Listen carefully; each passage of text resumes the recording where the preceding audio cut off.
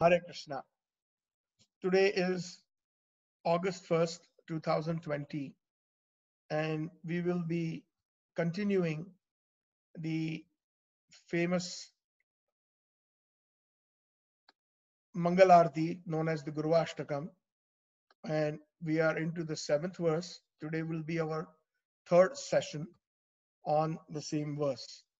But before I go into that, I was just wondering, yesterday was Srila Rupa Goswami Prabhupada's Tithi. And I was thinking maybe since we are glorifying the Acharyas uh, through Srila Vishwanath Chakravarti Thakur's Gurvashtakam, I thought maybe we can also share some wonderful glories of Rupa Goswami, because he is indeed Shakshat Haritena. As this seventh verse we are discussing, he's different in terms of he's got the Haritva. The Vaishnava Acharya is just like the relationship is between the noun and the adjective. So Harit Sakshat Haritvena, Sakshat means the direct perception. And these Vaishnava Acharyas, when they appear, either in person or through their works or through their what do you call their teachings, through the form of the different Vaishnava literatures, they are Sakshat. Sakshat, the other day we explained that Sakshat means Sa Akshat iti Sakshat. Sa means all the uh, all the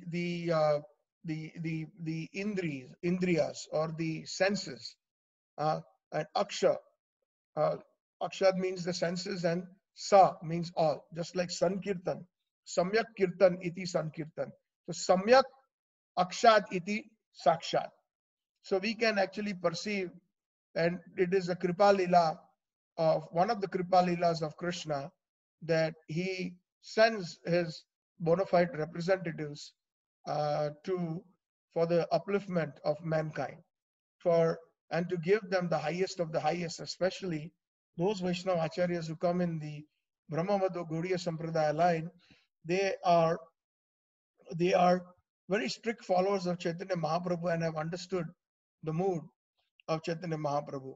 So I would like to dedicate maybe a part of this program to Srila Rupa Goswami, being one of the foremost leaders. Sri Chaitanya Mano Abhishtam Sthapitam Jena Bhutale Swayam Rupa Kadamayam Dadati Swapadantikam. This is the famous pranam mantra of Rupa Goswami. Pranam mantras are those mantras that, in a very, very small or in a very few words, glorify the personality, that highlights all the important qualities of that personality, the transcendental qualities. And as this mantra of Rupa Goswami says, that Sri Chaitanya Mano Abhishtam, it is so much connected to today's verse in the Samsara Davanal Prayers of Shakshat Haritvena, because Sri Rupa Goswami has understood the Mano Abhishtam. He has understood the core of the heart of Chaitanya Mahaprabhu. Sri Chaitanya Mano Abhishtam Sthapitam Jena Bhutale. And he, Rupa Goswami, established those principles of pure bhakti as per the desire of Chaitanya Mahaprabhu. Very, very important, as this very first few words in his pranam mantra indicate. Sri Chaitanya Mano Abhishtam Sthapitam Jena Bhutale Swayam Rupa Kadamahiyam. When will this Rupa Goswami himself, the Dati, will accept me uh, at his lotus feet? Sri Chaitanya Mano Abhishtam Sthapitam Jena Bhutale Swayam Rupa Kadamahiyam Dadati Swapadantikam. When will he accept me? When will I be able to take shelter at his lotus feet? What has to be noted that Srila Prabhupada, um, he actually was uh, an amazing personality who, when he was in Sri Vrindavan Dham, he was at the lotus feet constantly of Rupa Goswami, because Rupa Goswami's Samadhi is in the Radha Damodar temple in Seva Kunja. And Srila Prabhupada's his room was very close, barely a few feet away from Srila Rupa Goswami's Samadhi. Sometimes it is said that Srila Prabhupada would wake up at night, in the middle of the night, 2 a.m., 3 a.m., and somebody, one of the head pujaris at that time used to recollect, and he said that somebody used to sweep the floor in front of Rupa Goswami's Samadhi, and he would wail, he would cry, "Hey Rupa, hey Rupa, hey Rupa." And when he was going out for the call of nature, he saw it was Swami Maharaj, Bhaktivedanta Swami Srila Prabhupada, who was sweeping the floor, just like Shamanand Pandit or Dukhi Krishnadas was sweeping not too far from there in Seva Kunj is the Sthali, Rasa Sthali of Radha Krishna, where Dukhi Krishnadas found the Nupur or the ankle bracelet of Radharani. And every day his seva was also to sweep those grounds of the Ras Leela. So, in a similar fashion, we can say that such wonderful menial services were performed by Srila Prabhupada. Srila Prabhupada's success is not some surprise. If we understand his life and his teachings is all based on Srila Rupa Goswami, who has understood the core of the heart of Chaitanya Mahaprabhu. And therefore, in the very first verse as well, it is described in this Gurvashtakam that praptasya kalyana gunarnavasya vande guru Shri Charanarvindam. So these acharyas have obtained praptasya kalyana, the most auspiciousness, gunarnavasya, guna, the transcendental qualities, arnava means an ocean. So they have obtained these transcendental ocean, or the ocean of transcendental qualities, from the Guru Parampara. So Srila Prabhupada actually obtained that special mercy from Rupa Goswami, from Jiva Goswami, from Krishnaraj Kaviraj Goswami, from Srila Bhugarma Goswami, and so many great personalities are there in Samadhi. Their Samadhi is in Seva Kunja. And of course, the deities themselves, Radha Damodar deity, and so many other wonderful deities are there in Seva Kunj. So Srila Prabhupada obtained that special mercy, and that's how he was able to be the leader of the Sankirtan band of Chaitanya Mahaprabhu. Prithvicha Adi Nagaradi Gram Sarvatra Hoi Bimor Nam Prachar, Chaitanya Mahaprabhu had predicted.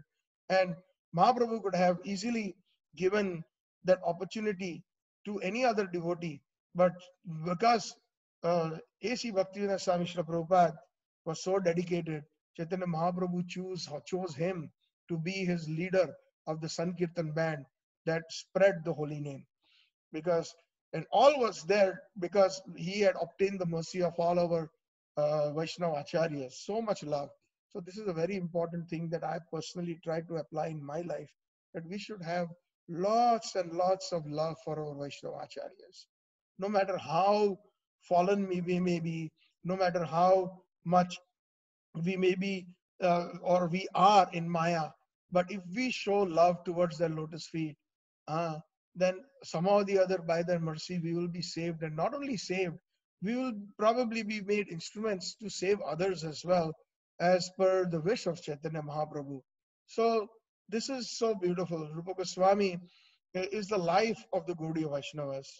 He's the crest jewel, Mukuta Shiromani of the Rasik Bhaktas.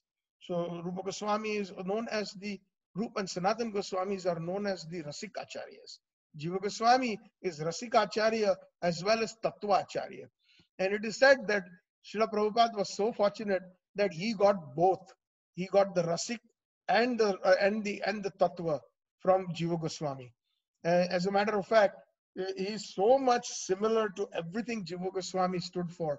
The Jiva Goswami Shada Sandarbhas are all about philosophy, all about the Jiva, the Jiva Sandarbha, the Paramatma Sandarbha, Krishna Sandarbha. So all very, very nicely philosophically explained. And Prabhupada gave this on a platter to all of us. And we need to really take it a step further by actually not only absorbing into the philosophy, but also trying to dive deeper into the mellows or rasa, which at some point that when that maturity in bhakti comes, then that will please our acharyas. Because just by staying in the 10th grade or 12th grade, that is not sufficient.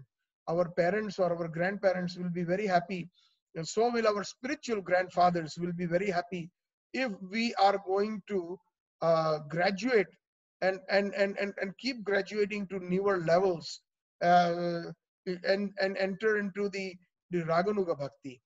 So not only by performing our sadhana bhakti nicely, but staying at that level and staying at the kanishta level is not so wonderful, because I've seen that for the last 30 years, 35, 40 years, so many devotees, not to kind of uh, criticize or anything, but it's just an observation that it is more or less like a boat that the anchor has been uh, drawn, and the boat, no matter how much you row, meaning that rowing of the boat is like chanting and doing kirtan and participating in all different festivals and programs. But why is there no progress? Why we do not have the attachment to the lotus feet of the acharyas? This is not so good, because I've seen even in our great movement that Srila Prabhupada, he wanted this to explode. It was called the Hare Krishna explosion. And that explosion just not meant by the number of people joining. It is also the explosion of the quality of the heart and the consciousness of the heart. Hmm. This is a very, very personal realization that I'm sharing with all of you here, because until and unless we develop that taste to have that attachment of the lotus feet of this Gaudiya Vaishnavas, who are none other than the very dear servants, the kinkaris, the manjaris of Radharani, how can we really get the grace of Krishna or the grace of Radharani?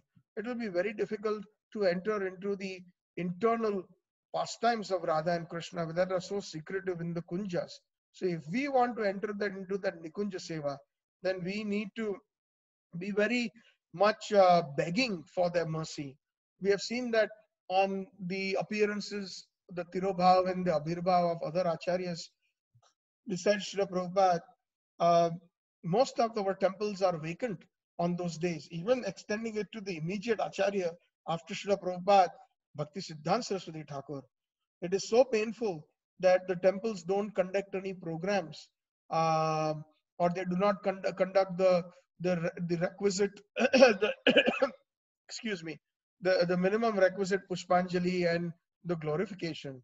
Very few temples are doing it these days. So, and then forget about Srila Gaur Kishore Das Babaji Maharaj or Srila Bhaktivinoda Thakur and the other acharyas. Nobody is doing that. And unless and until we say we all love Prabhupada, but then if we love Prabhupada, then we have to love Prabhupada's family too. It's so important. Prabhupada used to say this very, very often, that if you love me, then you have to love my dog also. Huh? Like, so the thing is that what to talk about these reverential personalities that Prabhupada himself is so much grateful to, then if we do not show the proper respect, or rather more than respect, we have to have that internal love for them, develop it. And we can only develop the love if we study their writings. Yeah, and most of them are very simple in the form of bhajans and poetry that are meant for in a very simple way for the common person.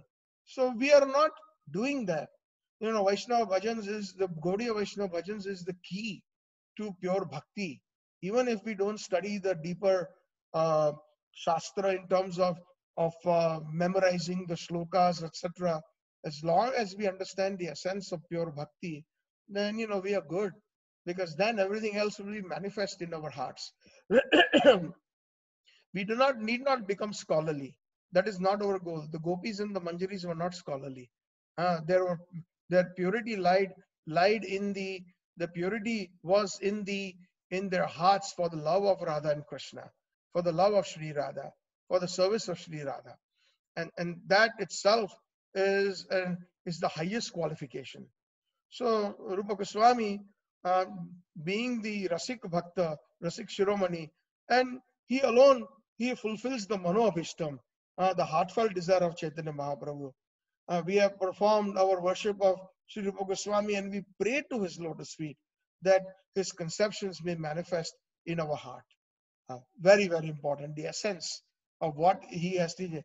Anya Abhilashita Shunya Jnana Karma Navritam Anukulena Krishna Anushilanam Tad Bhakti Ruttam. This is the essence of Rupa Goswami and his wonderful book Bhakti Rasam Sindhu, that we should not have any Anya Abhilashita, any other material desires, including for Gyan and Karma. A lot of people, the Mayavadis, the Brahmavadis, those who study the Vedas and from a scholarly perspective, those dry, mundane philosophers, they are too much into this grammar and Sanskrit and so many other scholarly components of the Vedas and Shastras. So here, Rupa Goswami says that not even Gyan, Jnana and even Karma, a lot of them, they stress so much. Most of the so-called sadhus, even in India, they and most pious people in India, they talk about do your duty, work is worship, karma. They talk about karma. So Rupa Goswami is rejecting that. Gyan and karma anavritam. It should be beyond gyan and karma. And then what is our duty, or what should be our activity? Anukulena Krishna Anushilanam. What pleases Krishna, that is pure bhakti. That bhakti is known as pure bhakti. Because even in the Bhagavad Gita, Krishna has explained Gyan Yoga, Dhyan Yoga, Karma Yoga, but Krishna explained them just like a child is being explained by a loving parent or somebody who doesn't understand that, oh, beta, if you don't do your homework, then it will be a bad thing for you. It is your duty to do your homework because then you will get good marks. If you get good marks, then you will be successful in your graduation. You will get admission to a better school or a college. And then if you get better school and college admission, then you will get better job or you will be successful in business. So like that, Krishna is also similarly gradually explaining Arjun, who appears to be ignorant. Obviously, Arjun cannot be ignorant. He is a Parshad of Krishna, but because of Yog Maya, for our sake, those question answer session in the Bhagavad Gita takes place between Arjun and Krishna. And Krishna is starting from the basics about Karma Yoga and then Gyan Yoga, and then he's talking about Bhakti Yoga. And then on the standpoint of Bhakti Yoga, Arjun picks up the bow and arrow, which he initially drops in the beginning, saying that I cannot do this battle, I cannot ensure this fighting, I don't want it. But then he fights due to bhakti, because it was Krishna's desire, not out of Karma Yoga that he is a Kshatriya, not that he is fighting out of Gyan. Krishna gives so much knowledge, and then based on that knowledge, he picked up the bow and arrow. No, he did Anukulena Krishna Anushilanam. He did what Krishna wanted him to do that would please Krishna. That is why Nashtamo Smriti Labdha Tvat Prasadat Maya Chuta Gata Sandeha Stitosmi Karishya Vachanam Tava. I will do exactly as you say, Krishna. My intelligence has been re-established by your mercy, O Krishna, because you spoke this Bhagavad Gita, and I will do whatever you want me to. That is Anukulina Krishna, that is Uttam Bhakti. So Arjun did not fight because of Karma Yoga. No. Most people are of that misconception. It is to please Krishna he fought. He did not even have worry that even if he fights and if he kills so many, including his own kinsmen and his own gurus, like Dronacharya, Kripacharya, etc., that he may be subject to the onslaught of sinful activity of Guru Hatya. He did not even mind that even if he went to hell, no, I have no problems, but at least it will please Krishna. That is Anukulena Krishna Anushilanam. That is Shuddha Bhakti. That is the difference between the queens of Dwarka, and there is a difference between the gopis, which Naradji established in our Jagannath Rathayatra Katha. We mentioned all those important points. Although the queens of Dwarka, they are in Madhurya Rasa, but the Madhurya Rasa of the gopis of Vrindavan is of far super excellent nature. When one time Naradji visited Dwarka, Krishna wanted to display the pure devotion and the bhakti of the gopis in Vrindavan. So he uh, uh, felt sick, like he had a very bad pain in his stomach, and he was like really, really writhing in pain. And all the queens in Dwarka started worrying about Krishna. Oh, Krishna, what can we do? And they brought the best Kaviraj, the doctors, and they checked him and they gave him medicines, but that did not work. And then when Naradji arrived, all the queens of Dwarka were worried. And they said, Naradji, maybe you can suggest something. We are worried about his health. So then Naradji said that, what? Let us ask him, because he is the Supreme Lord. He himself can give a solution for the mitigation of his pain. So then, of course, Krishna had actually brought Naradji there to perform or prove a certain point, to perform a particular leela. So then he said, Naradji, the best way I think is, let all the devotees, including my queens in Dwarka or the Dwarkavasis, give me the dust of their feet, and I will mix it in water, and I will take that as medicine, and I'm sure my pain will be gone. So then Naradji said, what's the big deal? So he approached Rukmini, Satyabhama, Jamvati, all the queens, looking at them, and all of the queens backed off. Are Naradji, what are you saying? That Krishna is my Swami. We are supposed to take the dust of his feet, not the other way around. We will go to hell. We will burn in hell for eternity for doing such a thing. So nobody came forward in Dwarka to give the dust. So then Krishna said, Narad, go to Vrindavan. Why don't you go try there? So Naradji went to Vrindavan. And as soon as Naradji came, all the gopis and the gopas and all of them gathered around him, because whenever Naradji goes, there is some news about Krishna. They were very excited. And they asked, first question, how is our Krishna, Naradji? I'm sure you must have seen him. So Naradji said, not so good. And just by hearing that, a lot of the Rajvasis fainted just by hearing those news that Krishna is not well. Somehow or the other, they were revived back to consciousness. And then they asked, what happened, Naradji? And Naradji said that he has a terrible stomach ache, and none of the medicines work. They said, oh, there are big, big doctors in Dwarka. I'm sure, they should have been able to do something. Naradji said, no, nothing could be done. And so they said then Krishna suggested his own medicine. So, yes, please tell us, what did he suggest? So he suggested that the devotees can give me the dust of their feet, and he can mix it in water and he can drink it, and that will mitigate his pain. So the gopis said that nobody gave that in Dwarka. No, nobody. They were all afraid of going to hell. And the gopis were so innocent. They started scraping their feet, their lotus feet, and started gathering their dust in their achal and said, take Naradji, take this, and please take it for our Kana, and make sure that he takes it as per his desire, and it will be mitigated, his pain. So Naradji, as the gopis were giving the dust, Naradji says, you're not afraid of going to hell.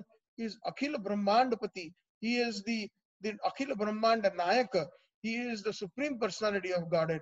Aren't you afraid? So the gopi said, Naradji, if it can mitigate Krishna's pain, we are willing to go to hell for eternity. No issues. Take it, please. So this is what the pure bhakti of Raj is. So similarly, the Krishna's, whatever is anukul to Krishna, whatever is making Krishna, Radha and Krishna happy, is Uttam Bhakti, which Rupa Goswami taught. That was the essential, the most important philosophy of all philosophies, is Anya Bilashita Shunya Jnana Karma Navratam Anukulyana Krishna Anushinanam Tad Bhaktir Uttam. So this is what he was teaching. If Srila Rupa Goswami had not come to this world, the flood of mercy that was created by Chaitanya Mahaprabhu, the gift of the service of Sri Radhika, would have stopped. And when the Lord disappeared, Sri Krishna came to this world as Sri Chaitanya Mahaprabhu for two reasons. The first reason was to fulfill his unfulfilled desires. The second reason was to distribute the world the Raga Marga, or the Ragatmika Bhakti of spontaneous devotion, by following in the footsteps of the Vrajvasis, and by the following in the footsteps of the associates of Radharani, and especially to distribute the seva of Sri Radhika. Very, very important. This is what Chaitanya Mahaprabhu's internal desire was. Uh, and I'm giving you the essence. So for this purpose, Mahaprabhu manifested himself in the heart of Sri Rupa Goswami, Sri Chaitanya Mano Abhishtam, and inspired him to write all his transcendental literatures, especially Vidhnvantha. These are all nataks. They were plays. And later on, Ujjwala Nilamani, Bhakti Rasam Sindhu. We should, again, with some Rasik devotees who have real taste, study these books. Not with everybody. This is not meant for everyone. Unless and until one develops a taste for rasa, then there is no point in broadcasting such literatures to them. Otherwise, it's sometimes wasting time, valuable time. Either they will not relish. Like we see that this topic, that we are Samsara Davanal, we are taking it to, deeper levels. But not many people are attending because, their taste is perhaps not developed. And rightfully so. Krishna and Radha have the right to reserve their their eternal pastimes or their Nikunja Seva to very few people. It's not meant, and therefore, but the Bhagavad Gita is meant for everyone. But Srimad Bhagavatam, Chaitanya Charitamrita, and all these Rasik literatures, like mentioned Vigdha or Ujjwal Nilamani, Bhakti Rasam Sindhu, or the Acharyas like the Gopal Champu of Jiva Goswami, or the Krishnadas Kaviraj Goswami's Govinda Lila Amrit, or the Mukta Charita, all these wonderful Rasik literatures are, are really for those who have developed a taste. Unless and until one develops a taste, then it will either become very boring or they will not understand it. And then slowly, they will drop out. So that is why, I am actually continuing the sessions because of, even if I have one devotee who is interested, then that gives me a lot of inspiration and a lot of pleasure, because here's the opportunity to speak about the deep loving exchanges of the acharyas and their activities and the inner core of their hearts. So sometime after Sri Chaitanya Mahaprabhu departed from this world, people um, they actually did not understand the Parkiya Ras. You all understand what Parkiya Ras is, right? That Jaya Jaya Ujjwala Rasa Sarva Rasa Sa Parkiya Bhave Jaha Vrajeta Prachar. So this is very, very high. Parkiya Ras means the the transcendental rasa of love, besides the love that they have, the gopis, of their own husbands. So Parkiya, as the word indicates. So this can be very, very badly misunderstood, and it is normally in our social etiquette that is considered very bad and unchaste to like even think of somebody else, for a wife to think of somebody else besides their husband. So so this was something that so Chaitanya Mahaprabhu, after he departed, uh, people who could not understand Parkiras, they started hating it, and that Sahajaism started, which I had explained a little bit earlier while we were waiting for the program to start, to Prabhuji, that why we should not follow in the footsteps of the Sahajas, and even we have to sing the Mahamantra and all other bhajans that are approved by Chaitanya Mahaprabhu and the Gaudiya Vaishnavas. Gauravhita Kirtana Suni Anandi Hridaya Nache. Bhaktivinoda Thakur, in one of his bhajans, he says that Shuddha Bhakat Karanarenu Bhajane Anukula. And in that he says that Gauravhita Kirtana Suni. I will listen only to those kirtan, Gaura Bihita. Bihita means those that are approved by Chaitanya Mahaprabhu, Kirtana Suni. And by listening to such pure kirtans, Anand Hriday Nache, not kirtans that are being manufactured like Hare Krishna, Hare Ram, Jai Bhaja Radha Govinda, all these kinds of kirtans are not approved. Prabhupada was strictly against them. And he had stopped devotees from singing those for their own benefit. And these were all manufactured in Bengal by those Sahajyas. They also believe to a certain extent in Mahaprabhu, Nityanand Prabhu. Some of them are upper sampradayas. And Bhaktivinoda Thakur was deadly against them, like Aul, Baul, Shankar, Shankar Chudadhar, and there are a bunch of them. I forget all the names. There are about 12 upper sampradayas, and they all believe in Gaur Nitai, and they sing the glories of Gaur Nitai, and then they behave in such a way that they are into Parkiya Rasa. Sometimes their gurus or some of the leaders, they even have some affairs with their own disciples, and they try to imitate uh, the behavior of Krishna in Vrindavan, and that is very abominable.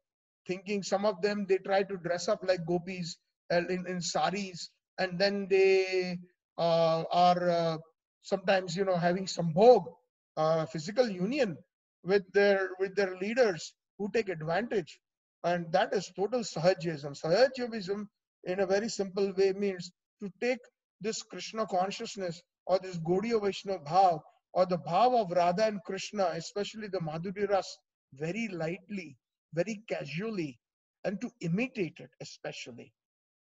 Nowhere in the books of Rupa Goswami or our acharyas that kind of imitation is recommended. As a matter of fact, until the end of our last breath, even after reaching the Raganuga Bhakti, there is still that sadhana bhakti is always a part along with the Raganuga Bhakti that keeps us in check, that keeps us from imitation. The Sahajas, they sing the glories of Radha Krishna and they manufacture all these different lyrics and bhajans and bhaja Gaur Nitai and all that. That is not recommended.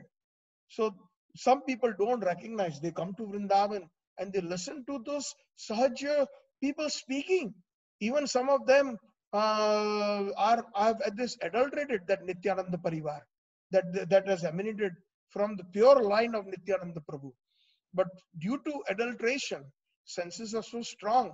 If we don't follow exactly, if we don't become Rupanugas, then we will become the victims of Maya. Even at those stages, there are so many good speakers who speak, but that is why we have to only strictly hear in the line of Rupa Goswami. So we have to be very careful whom we hear. Even Harikatha, they even wear the Gaudiya Vaishnava tilak. But not all of them who wear that tilak are actually true Gaudiya Vaishnavas or true Rupanugas. So this is a very, very important thing. If we don't understand the tattva, we'll get mixed up. And then we will even start criticizing our own sampradaya. And we will think that, oh, this is nicer. And oh, what Rupa Goswami has given is so-so. The moment that thought comes, we are finished. We are completely, we will be bereft of any kind of mercy. And then Krishna will reserve the right to give us that information, that deep information that is there. So this is very, very important, being his Tirobhav Tithi. I thought that, I could touch some of the subjects. These people, after Mahaprabhu leaving, they were confused and they had a bad idea about it. Even other sampradayas like the Sri Sampradaya of Ramanujacharya and also the Nimbark Sampradaya were against the worship of Radha Krishna to such a degree that they separated the deity of Radha from the deity of Govinda in Jaipur. So they made it separate. And we are in the Sampradaya that we want the reunion of Radha Krishna. That is the Manjari Bhav. So that they do not understand. So Rupa Goswami established the true conception of Sri Chaitanya Mahaprabhu. Some of them, they think that Mirabai is the highest conception. Yes, she is a wonderful devotee. Of course, Krishna came and even took the glass of poison for her. And she was a true devotee amongst the millions of devotees of Krishna. But there is no comparison to the devotees who are in the Gaudiya line. And therefore, she is not accepted as the highest example of bhakti. And we do not even sing her bhajans. And they may be fine, they are nice, no doubt. I'm not trying to criticize Mirabai. That is not my goal. What I'm trying to do is I'm trying to differentiate. It's like when I give the example of the queens of Dwarka, and I gave the example of what Naradji and Krishna had enacted, and he and the gopis of Vrindavan. There is a distinction. That doesn't mean that the queens of Dwarka are bad. It only highlights that the Vraj bhakti is of the highest nature, and those who are in competition of Sri Radha, then there is a problem in the Gaudiya Vaishnava principle. We do not even uh, approve that. Like, for example, there is a wonderful little pastime in Radhakund, Srila Raghunath Das Goswami, one of the 6 Goswamis of Vrindavan, the famous ones. Like Raghunath Das Goswami was one of the 6 of them, like Rupa Goswami, Sanatan Goswami, Das Gosai. He's known as Raghunath Das Goswami, whose disciple is Srila Krishnadas Kaviraj Goswami, who wrote the Chaitanya Charitamrita. And his, you all know very well, and have taken darshan right on the banks of Radhakund.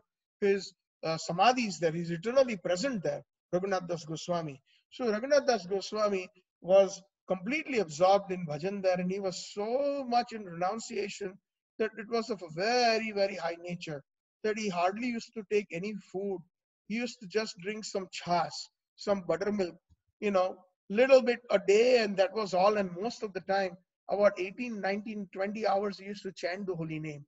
And a lot of the time he used to write and meditate and on the banks of Radhakund on the amorous pastimes of Radha Krishna.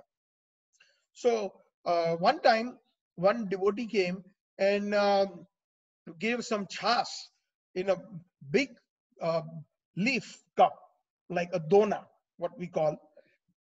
Even today, if you go to Vrindavan or the villages, we find that we have the pattal, or the plate made of leaves, and there is also the bowl that is also woven and made out of leaves, from the dry leaves. So when Raghunath Das Goswami saw the charge, and he was about to take it, and he took the pattal in his hand, the bowl, he immediately threw it away with a lot of transcendental anger, stating that, where did you get this from? And he kind of admonished and chastised that devotee. This doesn't look from around here. This patta, or this leaf, looks from the kunja of Chandravali. Now, Chandravali is one of the competing gopis. Radharani is in the Bhamya Bhav, and Chandravali is in the Dakshin Bhav. Radharani is in the leftist mood, and Chandravali is in the rightist mood. So it's a different conception. And because Chandravali kind of, it's a transcendental Leela that keeps away Krishna from Radharani. So similarly, any competition with Sri Radha, none of the Manjaris, none of our Acharyas will approve, because solely they are Radha Dasyam. That is their life and soul. Radharani. If Radharani is happy, they are happy. If Krishna makes Radharani unhappy, Krishna is also, not liked by those Manjaris, at least temporarily. And sometimes the Manjaris and the Gopis combined, they really give a harsh treatment to Krishna for not making Radharani happy, by either being late in their rendezvous, in their meeting, in the kunjas, etc. So this is a very important principle, that Mirabai was also there in Vrindavan, but her bhav was to take Krishna away from Radharani. Although even within the gopis of Vrindavan, Chandravali and all the other rightist mood gopis, at the end of the day, they have this bhav that they know that Radharani is the Patrani in Vrindavan. She is Vrindavaneshwari. And even in the Maharas, when that happens, when all the gopis from all the youthas, from all the groups, when they come, they know that Radharani is the center. So the Maharas includes all those gopis, including from the leftist and the rightist groups. But at the end of the day, even Chandravali acknowledges Radharani's position. So nowhere in Meera's bhajans we find that. These are all very deep things, because it is not so easy for other people to understand. I used to be personally attracted with Meera bhajans a while ago, but as I started contemplating and reading on these acharyas' true and pure teachings of the Gaudiya Bhav, then I personally stopped, and I do not relish them anymore, honestly speaking. because the point is that actually that is not the goal of the Gaudiya Vaishnavas. So we have to be very, very one-pointed. Krishna even says in the Bhagavad Gita that Bahushankhai anantascha samadhau na vidyate. If one is multi-branched, if there one's intelligence or activities or even bhakti, if it is multi-branched, samadhau na vidyate. This is a wonderful verse in the Bhagavad Gita that applies at all levels. It can apply to the basic devotee who may be devoted to all different demigods, the worship, like, somebody is worshipping Ganesh ji, or somebody is worshipping Shiv ji, or Durga ji, and all the other Ananya Devi Devtas, and considering them on the same level as Krishna. Then Krishna says that ones whose intelligence is multi-branch, samadhana vidyate, neither you will understand those Devi Devtas, because to understand those Devi Devtas, then at the end they will understand that those Devi Devtas themselves are Bhritya. Akla Ishwara Krishna or Shab Bhritya. Krishna is the only Supreme Lord and all of them are servants. So if one even is a true devotee of Lord Shiva or any other demigod or Devi Devta, then their intelligence one way will be dovetailed towards the lotus feet of Krishna. And that is seen in history that a lot of devotees who prayed to the demigods very sincerely, the demigods or the Devi Devtas gave them very special benedictions to become and removed obstacles and gave them Krishna Bhakti. So even if one prays to any of the demigods, even if as being Krishna devotees, one can always pray to them that please, please, remove any obstacles. I am subject to the rules of Maya in this material world, and you are the Adhishtati Devi and Devtas who can remove these obstacles. So I request you that so that my consciousness can mature, and please give me your blessings, O Ganesh ji, or Devi Ma, or Shivji, etc., so that those who you worship, those from where you receive your power, he will be pleased by me. So that is the true intelligence. And the higher meaning of this verse, that in the Bhagavad Gita, there's a lot of rasic meanings of verses in Bhagavad Gita. Unless and until we are mature enough in rasa, we will not be able to see through those verses in the Bhagavad Gita. The same verse can be applied to Krishna himself. There are many types of Krishna.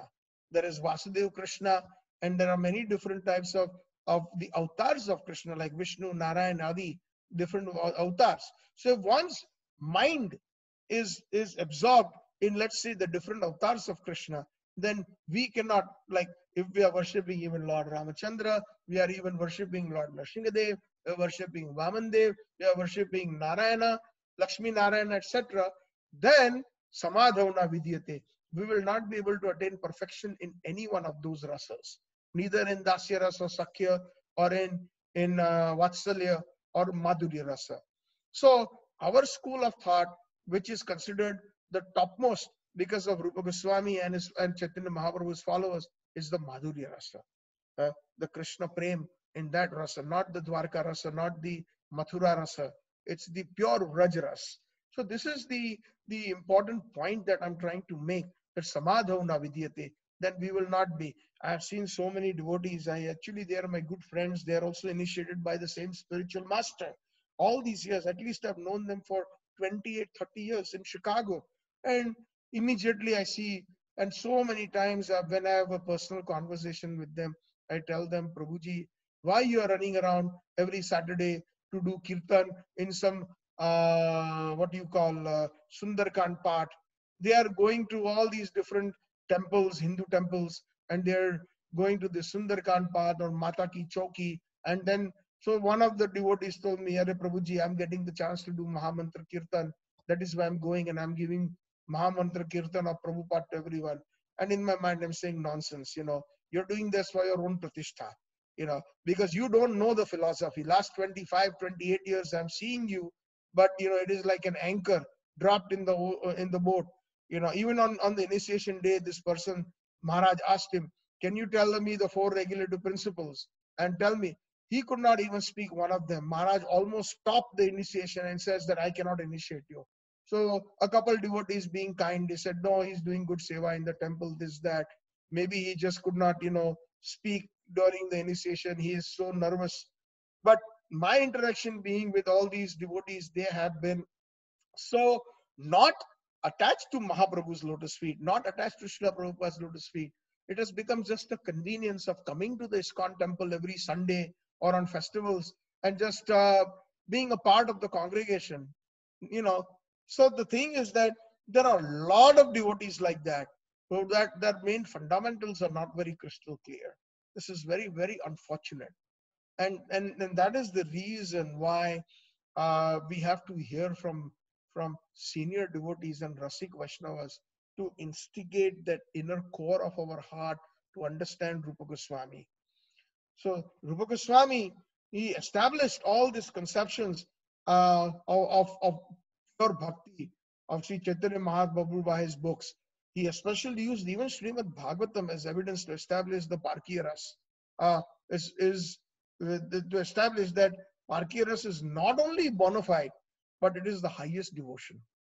So, and he has written, Sanatana Goswami also, the Brihad Bhagavat Amrit, Laghu Bhagavat Amrit, commentaries on the Srimad Bhagavatam. So he has established this truth in such a strong way that all of the sampradayas had to bow down their heads and accept it. Can you imagine even Ramanujacharya, who is such a great, he is actually the none other than Sankarshan himself, but in Leela form, he could not even accept, and they separated Radha Krishna. So even in Jagannath Puri, most of them cannot accept Lord Jagannath as the Vrajendranandan Krishna. They see him as the Vaikuntadipati. That is their vision. All these Sankaracharya devotees come even today during the Rath Yatra. They always call the present Sankaracharya to do the inauguration. He comes, he puts the garlands, and he is given the opportunity to go on the Rath before the Rath Yatra starts, because it is it is an ancient tradition to have the Mayavadi Sankaracharya followers. Even Shankaracharya Pad himself used to come to Puri during those times, but their vision was completely separate. So Mahaprabhu's vision, and we explained that in detail. Why do you think it took us 6 sessions to explain the Rath Yatra? We were blessed with this understanding that I am able to share in depth with the devotees. Even I have, honestly speaking, I have only gathered one small drop of this true nectar. But somehow or the other, that mercy has flowed. And perhaps as I seek the blessings in the future, that I can dive more deeper into the Acharya's books and it gets so absorbed in that rasa, in that true bhakti, that will really be very beneficial, not only to myself, to all that I when the opportunity arises to share. What would have happened if Rupa Goswami had not appeared in this world? The Vraj Prem, the prema of Dasya, Sakhya, Vatsal, and especially the prema of the gopis was contained in a storehouse, Chaitanya Mahaprabhu's heart. And there are so many types of gopi bhav, namely Sneha, Mana, Pranaya, Raga, Anuraga, Bhav, and Mahabhav. So see, all these definitions, we don't speak about them. We don't even understand what they are. Honestly, we have to, when we read the Acharya's books, that were given by Rupa Goswami Pad. Because we always talk about, even in ISKCON, we say that, oh, what is the highest goal of life? So immediately any devotee will say Krishna Prem. But there are so many delineations of Krishna Prem. And actually, none of them, or hardly, very, very minuscule percentage, know that our Acharyas, Srila Prabhupada, and the entire Acharya group, the Praptasya Kalyana Gunarnavasya, the entire parampara is mainly Radha Dasyam. That obviously involves Krishna service also, but Radha Dasyam, that is the bhav. Thakura has written in Bhajan Lalsa so many different bhajans. It is revealed.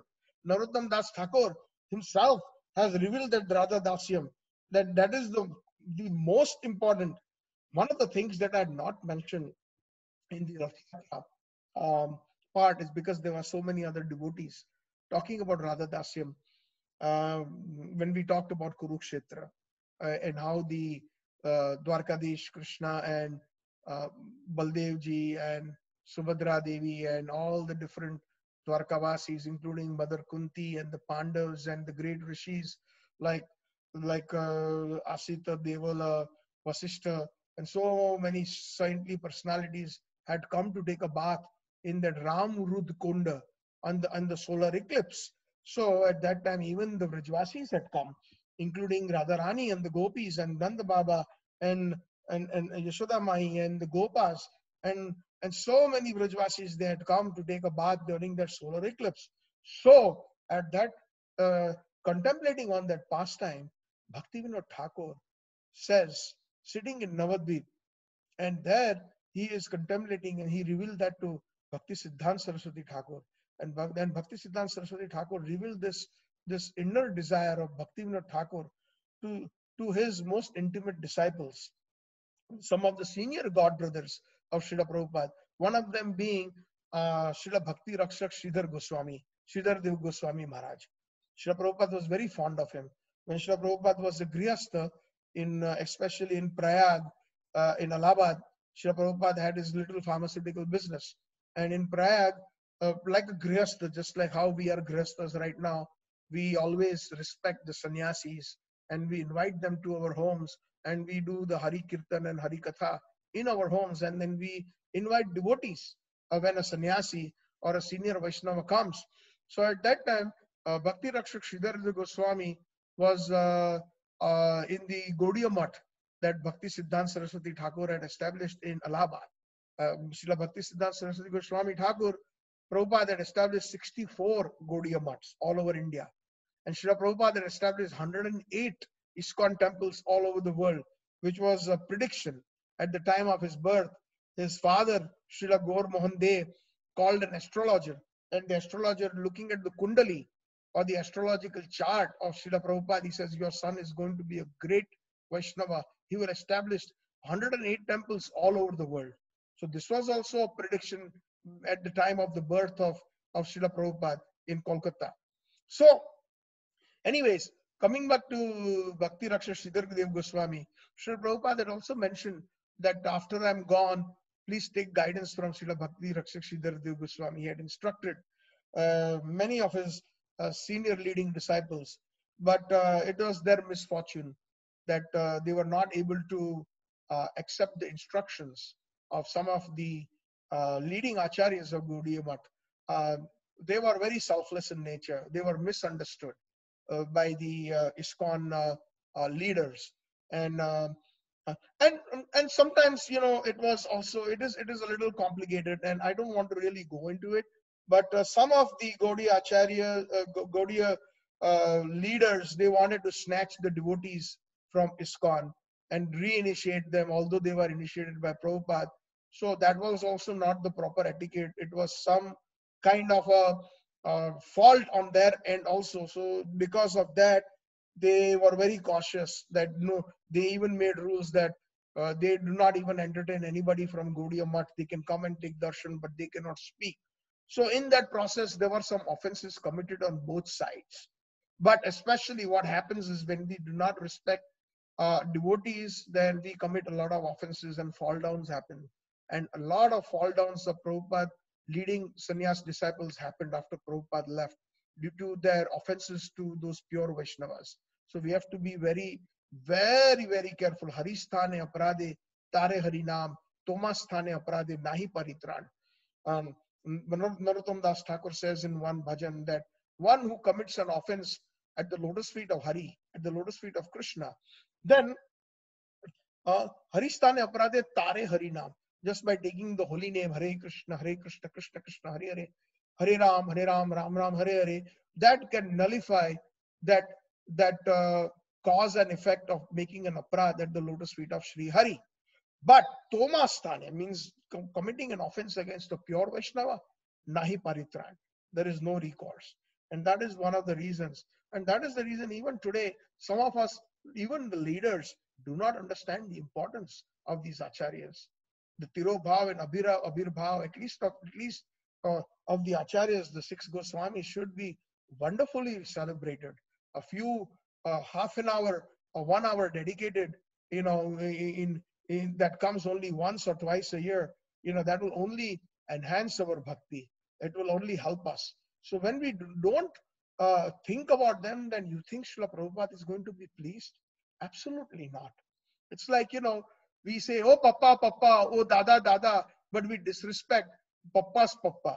We disrespect or we do not honor father's father or the grandfather. We do not show love and respect. And this whole movement of Krishna Prem is mercy, is when we show so much love and respect for these acharyas. No matter how ignorant we may be, that mercy of Sri Radha will come to us. No matter how fallen we are, because of them we will be saved, because we have shown some respect and we have shown some love towards their lotus feet. That is the missing ingredient, and if that happens, that is the most important part of our pure bhakti. So Bhakti Rakshak Siddhartha Goswami Maharaj was hearing Srila Bhakti Siddhanta Saraswati Thakur, and in one of his pravachans, Srila Bhakti Siddhanta Saraswati Thakur mentioned about what his father, Srila Bhaktivinoda Thakur, taught. Bhaktivinoda Thakur said that it is my desire to build a hut or a kutir in Kurukshetra. And Srila Bhakti Rakshak Siddhartha Goswami Maharaj he mentions that I'm a very keen listener of Guru Maharaj. When Guru Maharaj speaks, I have all my antenna completely absorbed in my Guru Maharaj's pravachans. And so was Srila Prabhupada. Even Prabhupada was very much eulogized and appreciated by Srila Bhakti Siddhanta Saraswati Thakur. Even in the Vrajmandal Parikrama, when Prabhupada used to join his Guru Maharaj's Vrajmandal Parikrama, a lot of the disciples and the congregation members used to go around here and there in Vrindavan and in Vrajmandal. But in the evenings, when Bhakti Siddhanta Saraswati Prabhupada was giving a lecture, that all the disciples should be present when Guru Maharaj is speaking. Not that they are going around taking darshan and doing this and that. But Prabhupada, Abhay Charan De, Abhay Charanaravindra Das, he used to sit in Bhakti Siddhanta Prabhupada's every lecture. And Bhakti Siddhanta Prabhupada remarked openly that he likes to listen. So this is a very good quality. Same thing, Srila Bhakti Rakshak Siddhartha Goswami Maharaj used to listen very keenly and attentively. So he said that I'm a keen listener, but I could not believe my ears what Guru Maharaj said. He said Srila Bhaktivinoda Thakur says that he wants to build a hut or a kutia in Kurukshetra, not in Vrindavan, not in Vrajmandal, not in Govardhan, not in Radhakund. I could not believe my ears. And he again kind of patiently waited till again that point was made. And then it was reaffirmed. Yes. And what is the reason that Srila Bhaktivinoda Thakur wanted to build in hut in Kurukshetra? Are Baba, we are Gaudiya Vaishnavas. How about building a bhajan kutir or staying in Radhakund when we are very mature in our bhakti, or in Govardhan or any of the Vraj Mandal places of the pastimes of Krishna, or in Brahman Ghat, or in Gokul, in Chintaharan Ghat, or in different places like Kadamter, or in Chakleshwar Mahadev, or in different places like in Kamyavan, where so many different pastimes in Vraj Mandal of the Lord happened. So then Bhaktivinoda Thakur is explaining that, you know what, at that time when Radha and Krishna, they meet in Kurukshetra, my Radha is in the highest pain of separation. Although Krishna is right in front of her, probably just a couple feet away, but yet they're so far apart, because Radha and Krishna are not united under the banks of at the banks of the Jamuna in Vrindavan, under that Kadamba tree, where the environment is so conducive. And that wonderful verse that Chaitanya Mahaprabhu had quoted from Sahitya Darpan about a mundane poetry, a verse that this is the same lover of mine and I am the same person, but this is not the banks of the Vetasi, and this is not the same conducive environment and the nights of Chaitra in the full moon. So Rupa Goswami and Sarup Damodar Goswami understood the meaning, and Rupa Goswami actually converted that mundane verse in Sahitya Darpan into a very, very Vaishnava verse that he has put into his literature. That yes, I am the same Radha and I'm the same Krishna, and he is the same Krishna, but this is not the place, and this is not the bank of the Jamuna, and this is not that Kadam trees, and this is not the Vrindavan, and there is no Jamuna. And then the delightful note that Krishna played, Pancham Juse, the fifth note that he used to play on his flute, that is not also present, because this Krishna doesn't even have his flute, and the environment is not conducive. I miss it so much. I want to take him back to Vrindavan. This is my desire, so that I can get united very freely with Krishna. So my Radha at that time is so much burning in separation. She's almost dying. And I want to be by the side of my Radharani and give her Sulas as a Manjari, as the Prana Sakhi, as her Nitya Sakhi. She is so much in pain. She's so much in pain that she needs the utmost assistance at that time. And at that time, I will caress her. I will give her my shoulder. I will give her a lot of assurance. And I will tell her that yes, Krishna will come back to Vrindavan. Do not worry. O Pran Sakhi, O Radhe. So that is the reason Bhaktivinoda Thakur would like to stay in Kurukshetra at Ramrud, build a kutia and meditate on that bhav, on that seva. See, this is Radha Dasya. That is Rupa Goswami. Eto chamsha kalapum sam Krishnastu Bhagavana Swayam. This is what Srimad Bhagavatam says. All of the above mentioned incarnations, either plenary portions or the plenary portions of the portions, all those avatars of Krishna, but Lord Krishna is the original Supreme Personality of Godhead. So Sri Rupa Goswami explained the deeper meanings, showed us how to obtain the Supreme Lord of all by giving definitions for all the stages of devotion to him. What is Sneha? What is Mana? What is Pranaya? All this is Krishna Prem. What is Raga? What is Anuraga? What is Bhava? What is Modanakya Bhav? What is Madanakya Bhav? This is all the bhavas of especially the last two, Madanakya and Mohanakya, are the bhavas of exclusively of Srimati Radharani, not even possessed by any of the gopis. So all these things, he gave definitions from Shraddha, Nishtha to Shuddha Sattva and Bhav Bhakti. He manifested the definition of Sadhana Bhakti. Krishna, he says that Kriti Sadhya Bhavet Sadhya. Bhayasa Sadhana Vidya Nitya Siddhasya Bhavasya Prakatyam Vidhi Sadhyata. When transcendental devotion, service by which love for Krishna is attained, it is executed by the senses. Because naturally, we are living in this material world, we have the senses. It is called sadhana bhakti. When we are engaging ourselves, Risikena Risikesha Sevanam. Risik means the senses and Risikesh means the master of senses. So, in the Narad Bhakti Sutra, Naradji mentions this, or devotional service in practice. Such devotional eternally exists within the heart of every living entity. So even Chaitanya Mahaprabhu says in the Chaitanya Charitamrita, Krishnadas Kaviraj Goswami mentioned that Krishna Bhakti Nitya Siddha Sadhu Kabunai Shravanadi Chitte Hriday Kore Uday.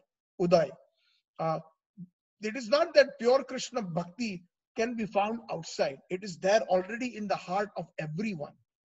But Shravana Kirtana, but Shravana Adi, like listening, etc., Shravan Kirtan Smarana Adi, Hriday Kore Uday, it is re-manifest.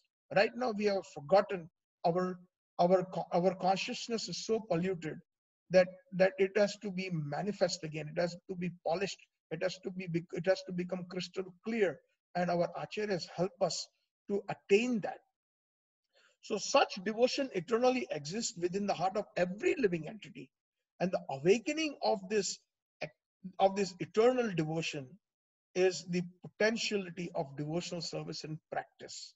This is also in Chaitanya Charitamrita. Srila Rupa Goswami explained That sadhana is only sadhana when our goal is the attainment of bhav bhakti. Otherwise, that sadhana bhakti, we can do it for 30 years, 40 years, 50 years until we die, but we are still in the 10th grade. That bhav or Krishna prem has not sfurit, it has not manifest.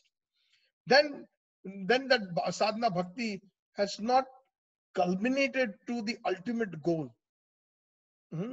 Because the ultimate, it is divided into three different parts. First part is known as the sambandha. The second one is the abhidya. Sambandha means once we understand through knowledge by given through Vaishnavas books like Bhagavad Gita that Krishna is the Supreme Lord. We have to have a sambandha, Atma, Paramatma, all those fundamental philosophies. That is sambandha gyan. That sambandha gyan will take us to the next step is through sadhana bhakti, chanting, hearing, taking prasadam, etc. That will take us through the process. And that sadhana bhakti is the process. And if that process, it has to culminate to the last stage, which is known as the prayojan, from abhidya to prayojan. Prayojan means Krishna bhav, Krishna prem. So if that does not happen, then that sadhana bhakti is like a boat that has been anchored. Then it can be called sadhana bhakti only if we can attain the prayojan, or at least we know the goal of life, which is Krishna bhav and Krishna prem. So Rupa Goswami gave us those definitions of prem, and he showed the entire world the nature of Srimati Radharani's attraction to Krishna. This is so important. He gave us that. Rupa Goswami explained that Anya Vilasita Shunya Jnana Karma Anavritam. He explained all those, which we already discussed briefly. Rupa Goswami also gave us the definitions of prem, and he showed the entire world the nature of Srimati Radharani's attraction to Krishna. He showed that the world, how we can be attracted to Radha and Krishna. He taught the identity of Radha Krishna, and also Sri Chaitanya Mahaprabhu, as mentioned in Chaitanya Charitamrita, Anarpita Harim Rat Karuna Avartina Kalau. Like nobody has given that gift that of that mercy as given by Chaitanya Mahaprabhu in this Kali Yuga. Samarpaitum unatvajala rasam swabhaktim shriyam. Amazing. Samarpaitum. And he gave unatujvala rasa. Unatujvala rasa means that rasa of Gopi Bhav, of Madhuri rasa, that Unatujvala rasa of Radharani. Swabhakti Shriyam, his own, how to be devoted to himself in that Vraj Bhav, in that Gopi Bhav, especially Radharani's Bhav. Hari Purata Sundara Dyuti Kadamba Sandipitaha Sada Ridaye Kandare Swaratova Sachinandana. So when will that Sachinandan, Gauranga Mahaprabhu, give me, when will that devotional service with that manifest in my heart, just as Chaitanya Mahaprabhu displayed and he wanted? So like this, who is Chaitanya Mahaprabhu? Radha Bhava Dyuti Suvilitam Naumi Krishna Swarupam. He is Sri Krishna, covered by the complexion of the Bhava of Srimati Radha. He came to distribute her service to this world. Who described the identity of Chaitanya Mahaprabhu? Sarva Bhava Bhattacharya did not. And Sri Rai Ramananda did not either. All knew. But when Sri Rai Ramananda began to explain this, his identity, Mahaprabhu covered his mouth. Boss. On that wonderful conversation between Rai Ramananda and Chaitanya Mahaprabhu in Puri, in Dakshin Bharat, by the banks of Godavari, Chaitanya Mahaprabhu asked wonderful questions to Rai Ramananda. What is the goal of life? Can you tell me? The Supreme Lord wanted to hear from his devotee, Vishakha Sakhi, who is Rai Ramananda. And I want you to answer my question based on Shastric evidence. So like that, Rai Ramananda is saying, Mahaprabhu asking question, Rai Ramananda is talking about Bhagavad Gita verses. He's talking about whatever you do, you should offer it to Krishna. Yat karosi, yat asnasi. Offer everything to Krishna. That is the most important thing or the goal of life. And Chaitanya Mahaprabhu, Iya Bahya. This is external. Tell me more. And then he quotes Brahma Bhuta Prasanna Atma na sochati na kankshati sama sarveshu bhuteshu mad bhakti labhyate param. Another verse of Bhagavad Gita, that one should not hanker. A true personality who is in pure devotion, who is established in self-realization, he doesn't hanker after material things, and he always looks upon everybody equally. He sees the Paramatma in all. He sees Krishna everywhere. Brahma Bhuta Prasanna Atma. He's always very happy. And such a person is Sama Sarveshu Bhuteshu Mad Bhakti Labhate Param, has obtained the highest bhakti. He's quoting Krishna from the Bhagavad Gita to Chaitanya Mahaprabhu. And Mahaprabhu says, Iha Bahya. This is also external. Aage kaho. Tell me more. And Rai Ramananda quotes one of the most quintessential verses of the Bhagavad Gita. Sarvadhavran paritijya mamekam sharanam vraja aham tam sarva papebhyo mokshasyami masucha. That give up all varieties of religion that you may have, all different concepts. Mamekam sharanam vraja, only surrender unto me. Aham tam sarva papebhyo mokshasyami masucha. Oh Arjun, I will take care of all your karmic reactions. I will take care of all your sinful reactions if you only surrender to me. Yeah? And that is the highest goal. If Krishna explains that to Arjun in the Bhagavad Gita, he speaks that. And the same thing is being repeated because Chaitanya Mahaprabhu said that if you tell me something, I want scriptural evidence. So he quotes the verse from Bhagavad Gita that Krishna has quoted himself. And Krishna is sitting in front of him in the form of Chaitanya Mahaprabhu. And Mahaprabhu says, Ramanand, Iha Bahya, Aage Kaho. So in other words, Chaitanya Mahaprabhu rejects Bhagavad Gita. He kind of says, Iha Bahya, this is external, Baba. Tell me more. So Ramanand Rai goes into different verses of Srimad Bhagavatam, and like quoting Lord Brahma, he says, what is that verse? He says that, right now that verse is not going, but the essence of that verse was that sthane sthita shruti gatam tanova manobhir. One should, wherever one is, in whatever ashram one is in the varnashram system, whether one is a Shudra, or one is a Vaishya, or a Kshatriya, or a Brahman, or one is a Brahmachari, or one is a Grihastha, or one is in the Vanaprastha ashram or Sannyasa ashram. Sthane sthita.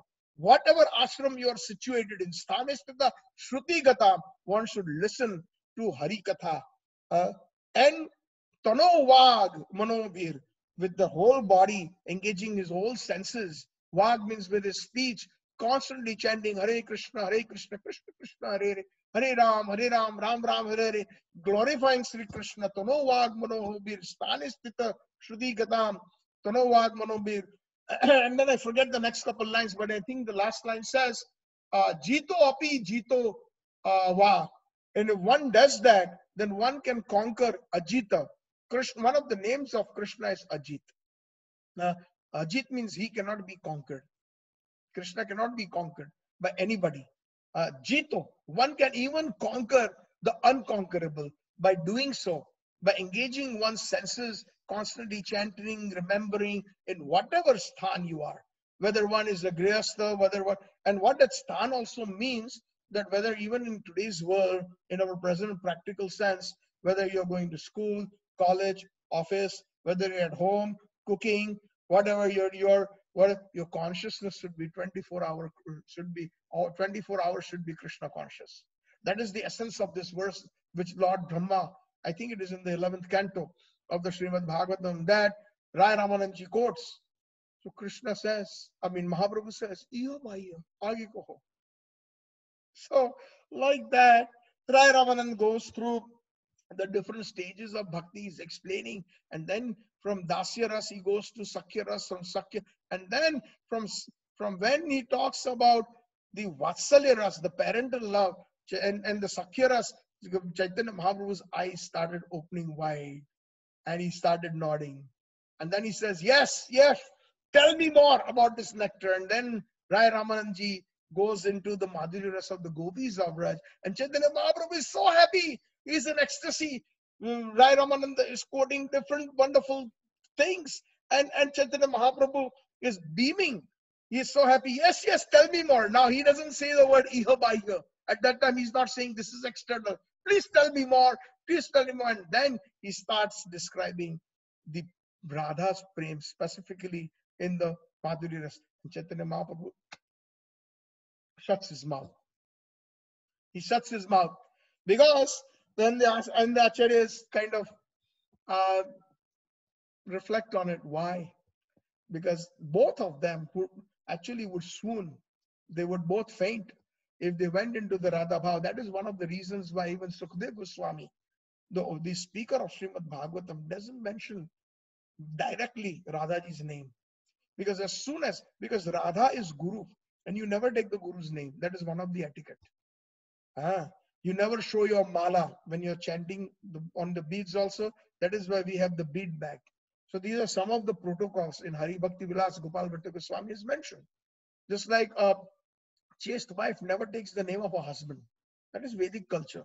Similarly, Guru's name is never taken in public or otherwise also by a disciple. And Sukadeva Goswami is the disciple of Radha because he is the parrot, Radharani's parrot. Radharani teaches him everything. He tells Radharani in the kunjas, tells Sarika, hey, today when Krishna, you see him, come and give me some indication that he's on his way so that I can set up the kunja nicely, or I can do some drama because I know he's probably going to be late, and give me all that information. What kind of stories he's going to make up by, when he's in the kunjas of the other gopis. Go and hide into those kunjas in a tree and you report to me. And like that, Radharani trains. So somebody is being trained by somebody, then there is a situation where one is a guru and one is a disciple. So that is one of the reasons in Srimad Bhagavatam he never takes, because I explained that in the last katha that we had begun in the Bhagavatam, in the introduction of Bhagavatam, which will happen again tomorrow. We will be continuing that Sukadeva Goswami doesn't take the name of Sri Radha, and that is one of the reasons also Srila Prabhupada mentioned that one should not take casually Radhe Radhe, say Hare Krishna, because we are sadhaks. And some of them even criticize Srila Prabhupada without understanding the deeper bhav. Because Radharani, don't make Radharani's name so cheap. She is of such a highest conception of theism that not everybody will be able to understand that. And if one takes the name like that very casually, it can turn to be offensive. Unless and until you are mature enough to have that bhav. Because when you say Hare Krishna, you are safe. Safe because Radharani is also included in the word Hara. And along with that, all the other exalted Vaishnavas and the devotees and Radharani's servants are present, Nija Sarva Shaktish, in the word Hara. That is why Shakshat Haritvena, in this 7th verse, Haritvena means, we explained that in our last sitting, that Haritvena means one who possesses the qualities of Hari. And Radharani, there's nobody as strong as the one who takes away the one who steals something, the highest stealer. Also Krishna recognized as the highest stealing personality in the entire creation. Vraje Prasiddham Navnita Choram Gopa Ganana Dukkula Choram Aneka Papa Arjita Choram Chora Agraganyam Purusham Namami. Bilva Mangal Thakur, in his wonderful Chora Agraganyam Ashtakam, he says that Vraje Prasiddha, one who is very famous in Vraj, in Vrindavan, Vraje Prasiddha Navnita Choram, one who is very, very famous as Navnit Chor, as the stealer or the butter, the thief. One who is very famous as the butter thief. He is the one who is Gopang Gananam Dukkula Choram. He takes away all the miseries and the sadness of whole Vraj Mandal. He takes away Gopang Gananam. Gopaganam means the gopis, the gopas, the cows, the gows. He takes away their sadness. Anytime there is a problem, Krishna is right there, whether it is the Davanal or it is the Agasur or the Bakasur or the Vyomasur or the onslaught of Indra, where Indra is upset and he wants to take revenge on the Vrajvasis. Why they stopped my yagya? And he is pouring torrential rains on these Vrajvasis and thunderbolts, and Krishna immediately comes to the rescue by lifting the Govardhan hill, and he completely brings all the Vrajvasis under one roof so that he can personally even get the opportunity to have all the rasas, Dasya, Sakhya, Madhurya, and the Vatsalya is all under one roof. It's amazing how the Rasikacharyas explain even that Leela. So Dukkula Choram, he takes away all that is why he's known as Hari. And then further, Bilva Mangal Thakur is saying that Aneka Papa Arjita Choram, and for all the living entities, we are simply going around in this samsara with so many sinful reactions. So one who surrenders to Krishna, one who does Krishna Bhakti, Aneka Pap, Arjita Choram, many lifetimes of pap, Krishna steals away. He takes Aham Tam Sarva Papebhyo Mokshashyami Masacha. Verse from Bhagavad Gita again. So he says in the last line, that repeats everywhere, Chor Agragarnyam Purusham Namami. The foremost thief. Krishna has been given the title as the foremost thief. Chor Agragarnyam. The number one thief. Purusham Namami. I offer my obeisances to that foremost thief, Sri Krishna. Now, this Sri Krishna, who is Sri Hari, who can take away all these karmic reactions, all these papa, etc. But he is the same Hari, Krishna, who has stolen the heart of Radha. And this Radha is even more of a Hari in Haritva, the source of Haritva being that Hara, who has taken away the heart of Krishna, who has stolen everything of Krishna, stolen the mind, stolen the consciousness, etc. That is why he came as Chaitanya Mahaprabhu, to relish the bhav of Sri Radha, to relish the bhav of somebody who has taken everything. He has stolen everything from Krishna. So that Hari also, and that word Hara comes from that stealer of everything of Krishna, Radharani. So like this, we have to understand there's so much to say. I started on Rupa Goswami and trying to combine this verse. It's amazing. So Radha Bhav Dyuti Suvalitam, he takes the bhav of Radha and the complexion of bhav to understand the Chor Radha.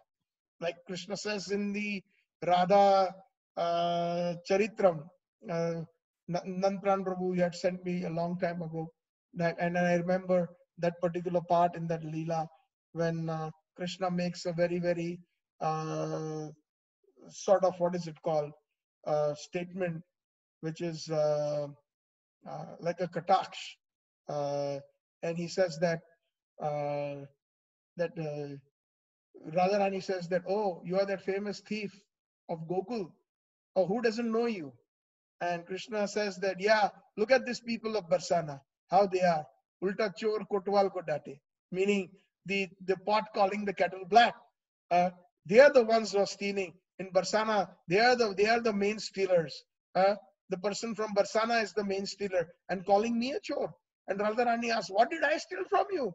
Krishna says, Radhe, you stole my heart. And Radharani blushes. So this is the meaning of Hari, or anything connected with the word Hara. These are the deeper meanings, and that is the reason why.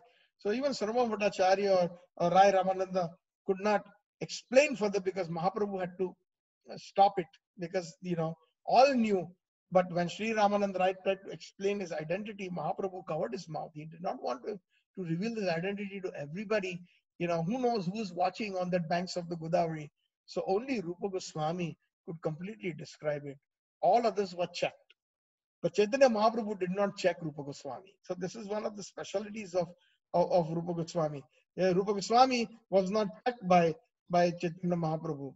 And Mahaprabhu chose him to reveal himself to this world. Mahaprabhu also chose him to distribute the service of Srimati Radhika to the world. Rupa Goswami had a special mood, very, very special mood. And those who follow in his footsteps are called Rupanugas. It's very easy to use the word Rupanuga without understanding. Srila Bhakti Siddhanta Saraswati Thakur's Pranam Mantra, the last line, Rupanuga Viruddha Apasiddhanta Dvanta Harine. What does that mean? Rupanuga, those who are the followers of Rupa Goswami, Apasiddhanta, any kind of philosophies or any kind of understanding, any kind of understanding, any kind of philosophies that would curtail the service of Radha Dasya. Apasiddhanta. Siddhanta and apasiddhanta. Apasiddhanta means opposite. Dvanta harine. So any siddhantas or principles that did not meet the standard of Rupa Goswami, Bhakti Siddhanta Saraswati Prabhupada defeated those. Like Rupa Goswami defeated those principles, even of Ramanujacharya, who preached the Vaikuntha Bhakti, because that's Sri Sampradaya. Lakshmi Narayan in Dasya Bhav. Dvanta Harine. Cut into pieces by wonderful philosophical, transcendental arguments and shastric evidence of Ujjvala Ras, of Parkiya Ras, which the Sri Sampradaya personalities could not understand, not even Ramanujacharya himself.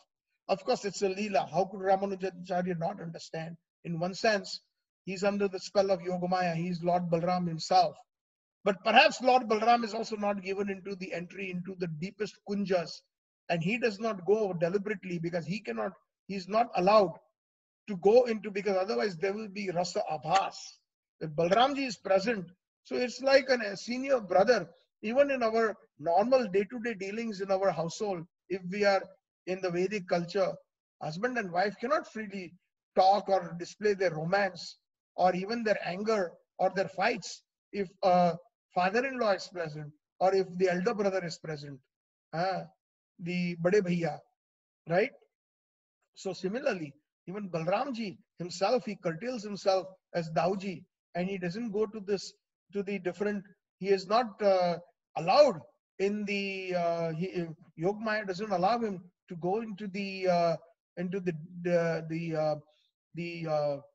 deeper nuances of Radha Krishna's prem, the Madhuri Ras. It is curtailed. He himself is curtailed. The Supreme Lord himself is curtailed in the form of Balram, but he is given entry into the Madhuri Ras as the younger sister of Radharani, becoming Ananga Manjari. So that way Balramji gets that taste of the Parkiya Rasa as Ananga Manjari. This was very deep, what can I say? So Mahaprabhu chose the Rupa Goswami due to the special mood. Even Rai Ramananda, Samara Bhattacharya, and so many devotees were stopped for even discussing all these. And those who follow in his footsteps are called the Rupanuga followers of the path of Raganuga Bhakti. Rupa Goswami described Bhakti, as we mentioned, as Anya Bilashata Shunya Jnana Karma Navratam Anukulina Krishna Anuchinanam. So this is the quintessential of Rupa Goswami's teachings. In the very first two lines of this verse, he showed us what one should not accept as pure bhakti, jnana and karma. And he also explained Aropa Siddha Bhakti, Sangha Siddha Bhakti, Karma Mishra Bhakti, Yoga Mishra Bhakti, Anya Bilashita Yukta Bhakti, a bhakti covered by material designations. That is, if it is covered with some hetu, a Krishna Bhakti should be ahetuki, without any material motivation, and so on. So he described all these topics. If Rupa Goswami had not appeared in Kali Yuga, then who would have opened the great storehouse of Rajaprem? Just like if Chaitanya Mahaprabhu had not appeared, like Vasudeva Ghosh is saying, Yadi Gaurang na hoito, tabe ki hoito, kemone dharitam de, Radhara Mahima, Prema Rasasima, Jagat Janatake. If Chaitanya Mahaprabhu had not appeared, Yadi Gaurang na hoite, kemone dharitam de. How would I have maintained myself? I would have died a long time ago. But it is by the mercy of Chaitanya Mahaprabhu that I kept myself alive. Tabe ki hoito, what would have happened? Radhara Mahima. How would we have understood the glories of Radharani. Prema Rasa Sima, that Prema of Radharani of Madanakya Mohanakya Bhav in the Ujjvala Ras, which is the ultimate of Krishna Prem. Sneha, Snigdha, Mana, and Pranaya, and all these different levels, the highest being the Prem of Radharani, Jagata Janatake, how would the world have known? Yadi Gaurang na hoite. So, like this, we can understand the position of Rupa Goswami is just like a swan that separates milk from water.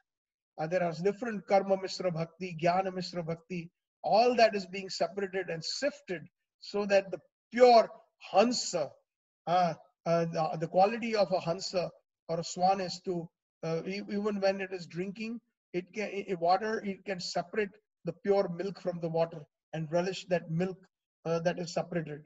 So who else could have separated the rasas to taste them? So Rupa Goswami is considered that excellent Superhansa, Paramhansa, who has given us this rasa, taken out, extracted in Krishna consciousness itself.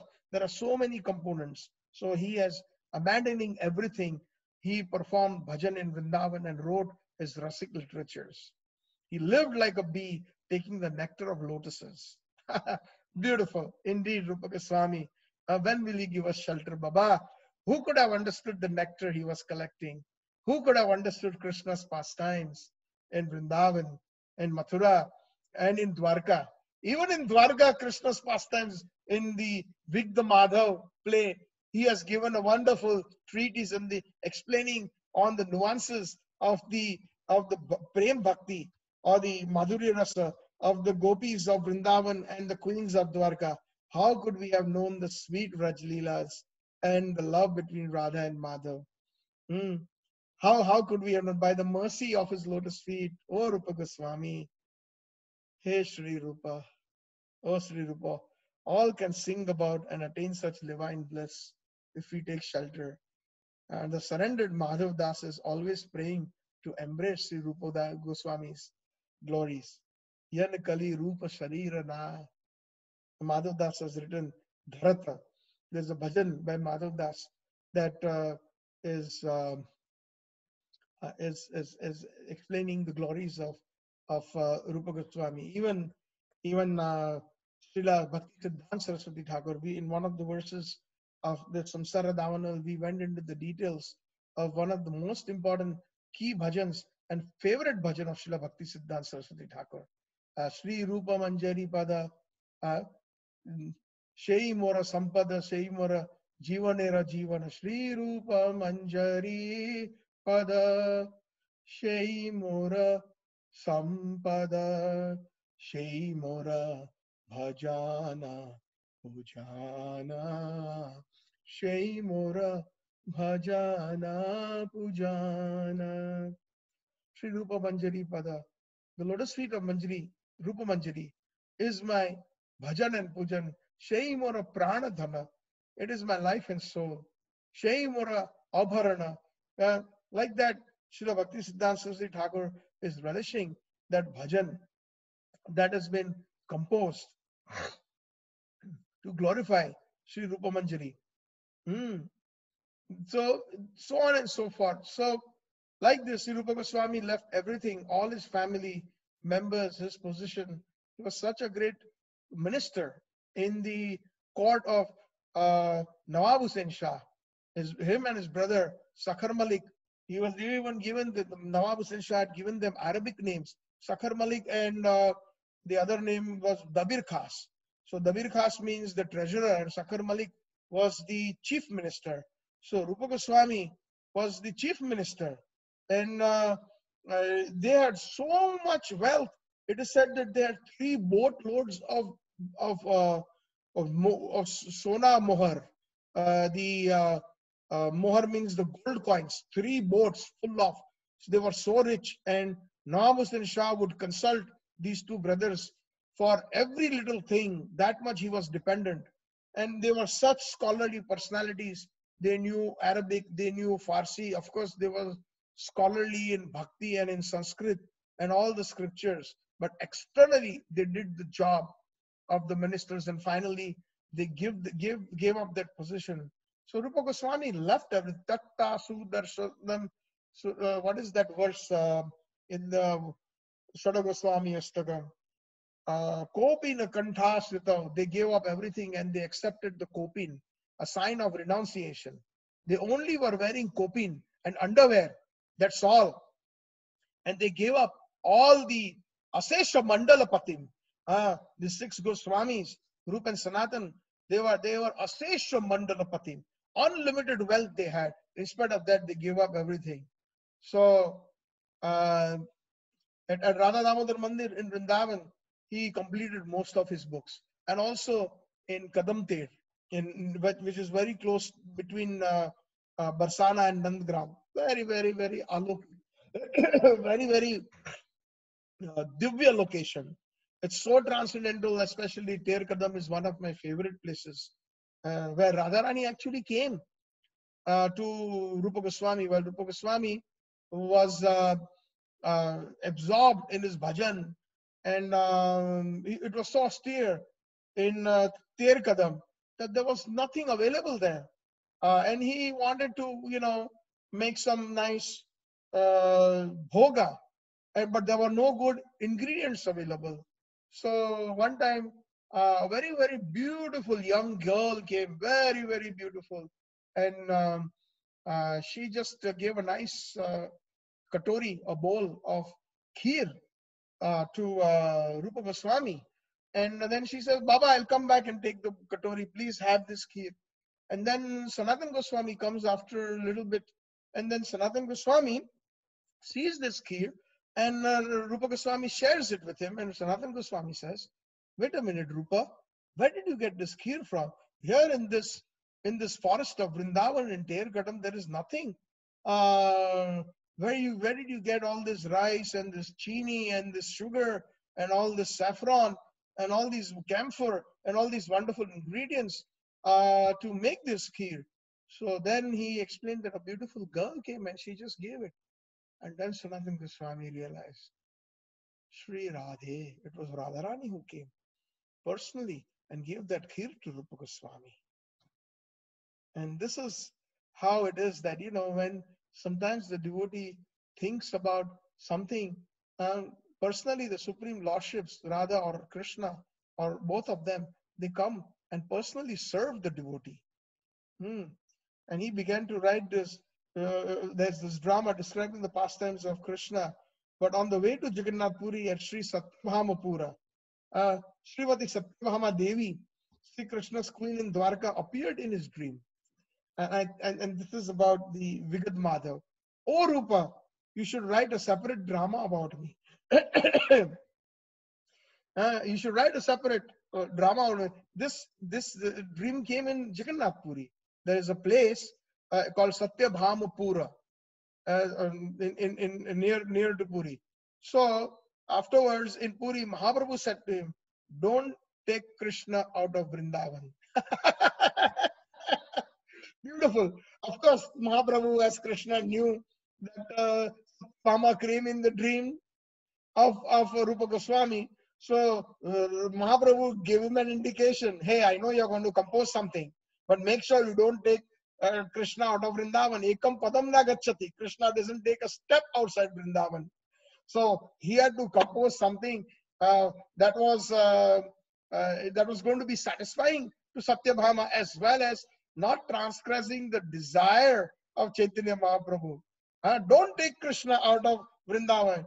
You should write 2 dramas. So that way, then what happened?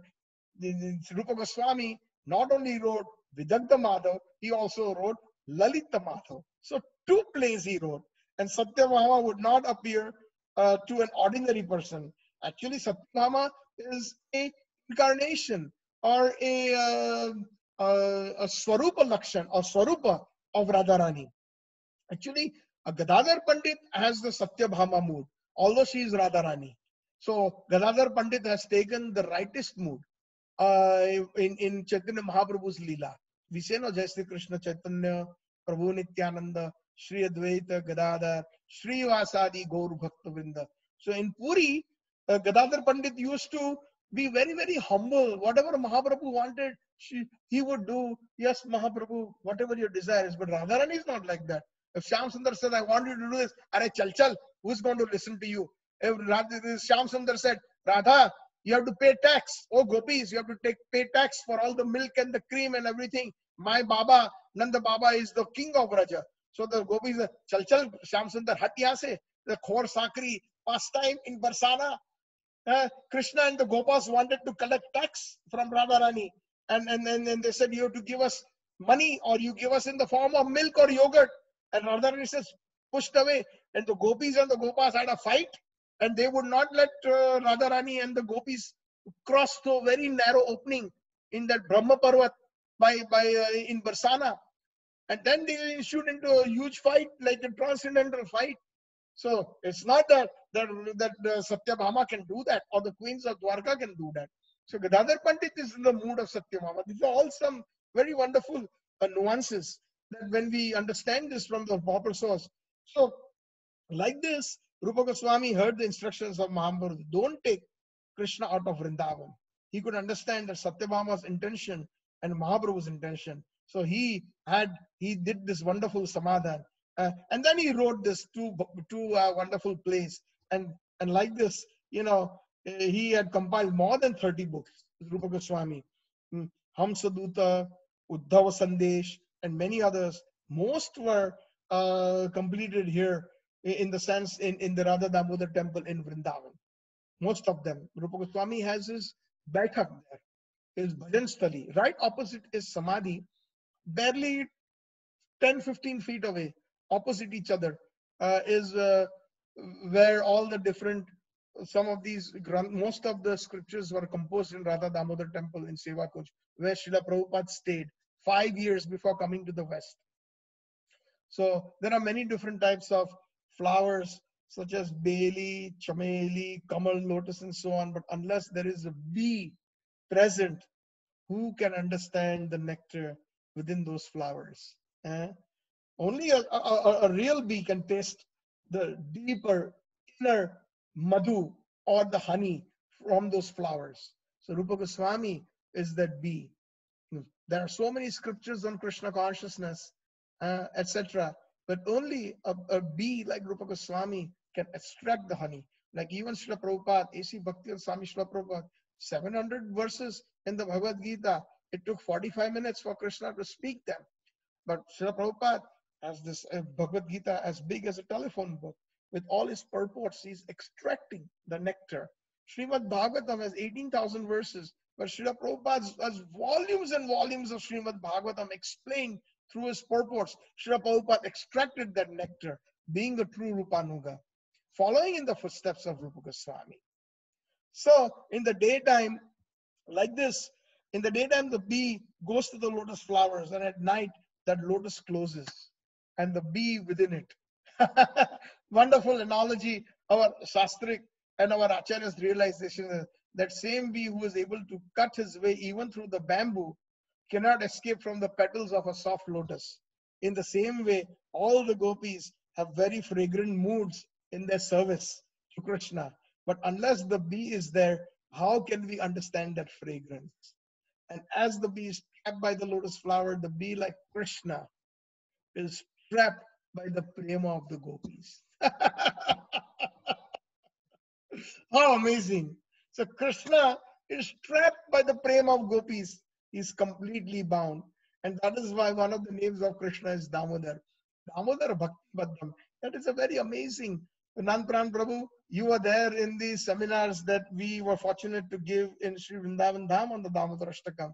The word Damodar means, Dam means a rope and Udar means stomach. One whose stomach is tied is known as Damodar. So of course, most people know that this Damodar applies to when Yashoda Mai tied up Krishna when he was naughty and he broke the pots, and then to punish Krishna, she tied him to or ukkal to upside down grinding mortar with the ropes.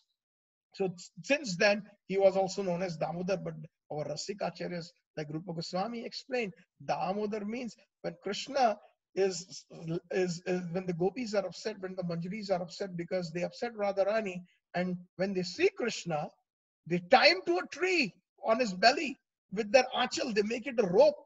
And therefore, that Damodar is Bhakti Baddham due to the bhakti of the gopis. Otherwise, who can tie Krishna?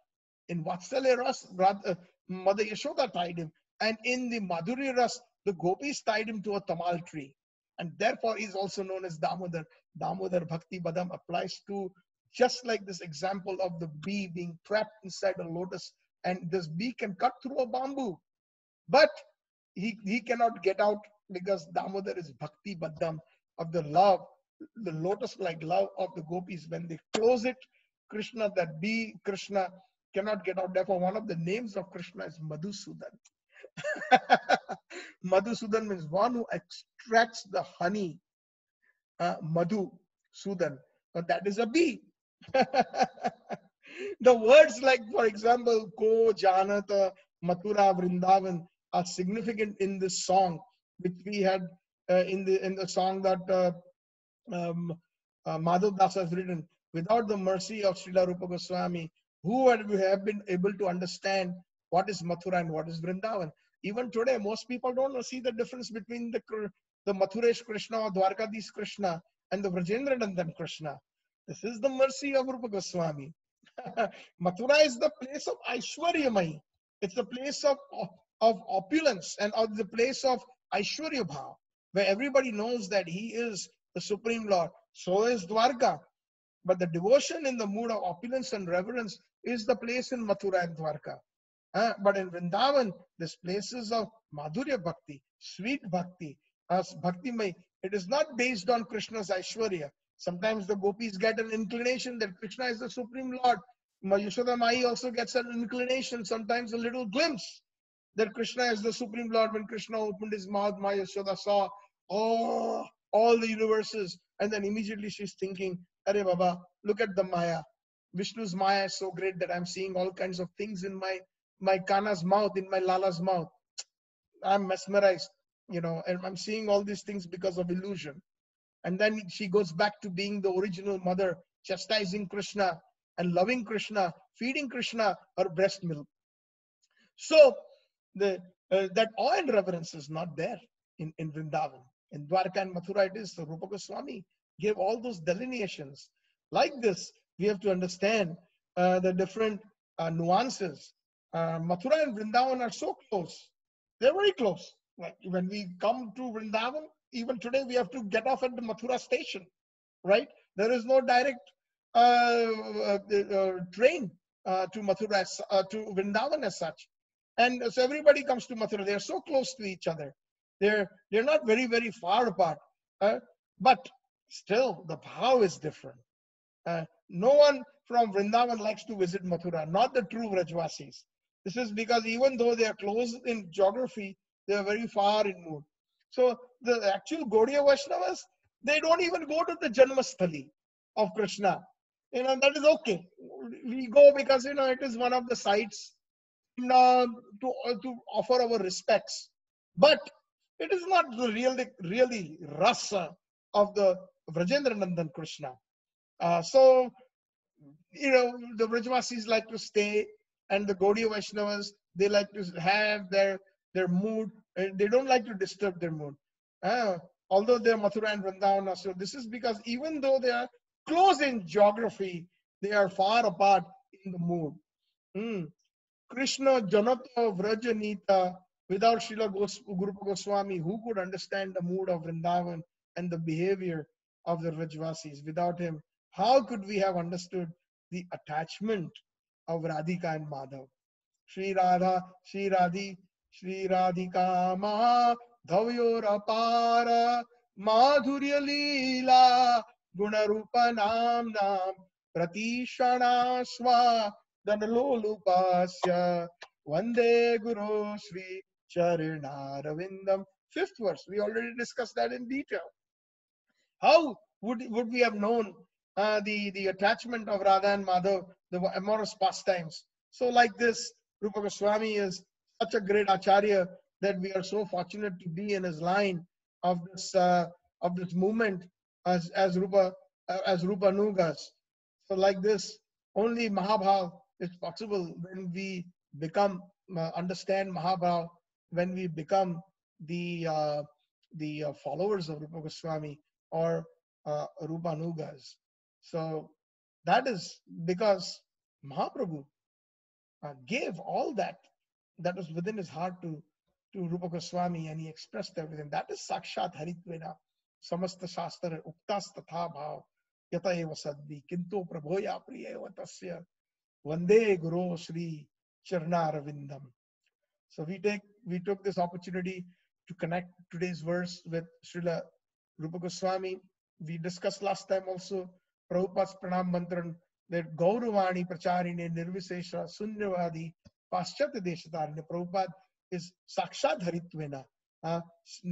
As an adjective, he possesses all the qualities of Hari because of the mercy of Hari. And Gauravani Pracharine.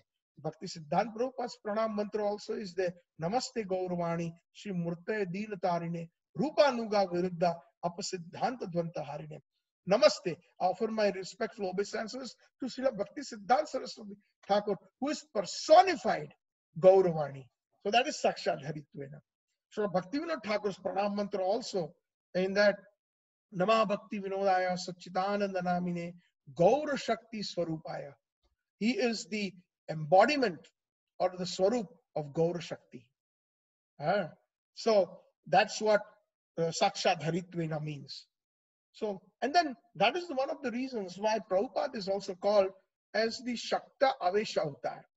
Means one who has been permeated with the Shakti or the power, the spiritual power of Hari, of Krishna.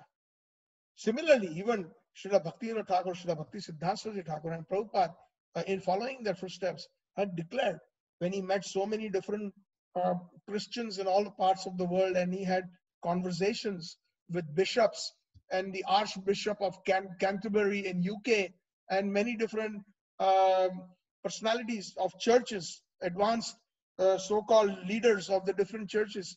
He used to say, yes, our Guru Maharaj and our Parampara Acharyas used to say that Jesus Christ is a Vaishnava and he is a Shaktavesh avatar, because what he did, he preached the basics of bhakti to everyone.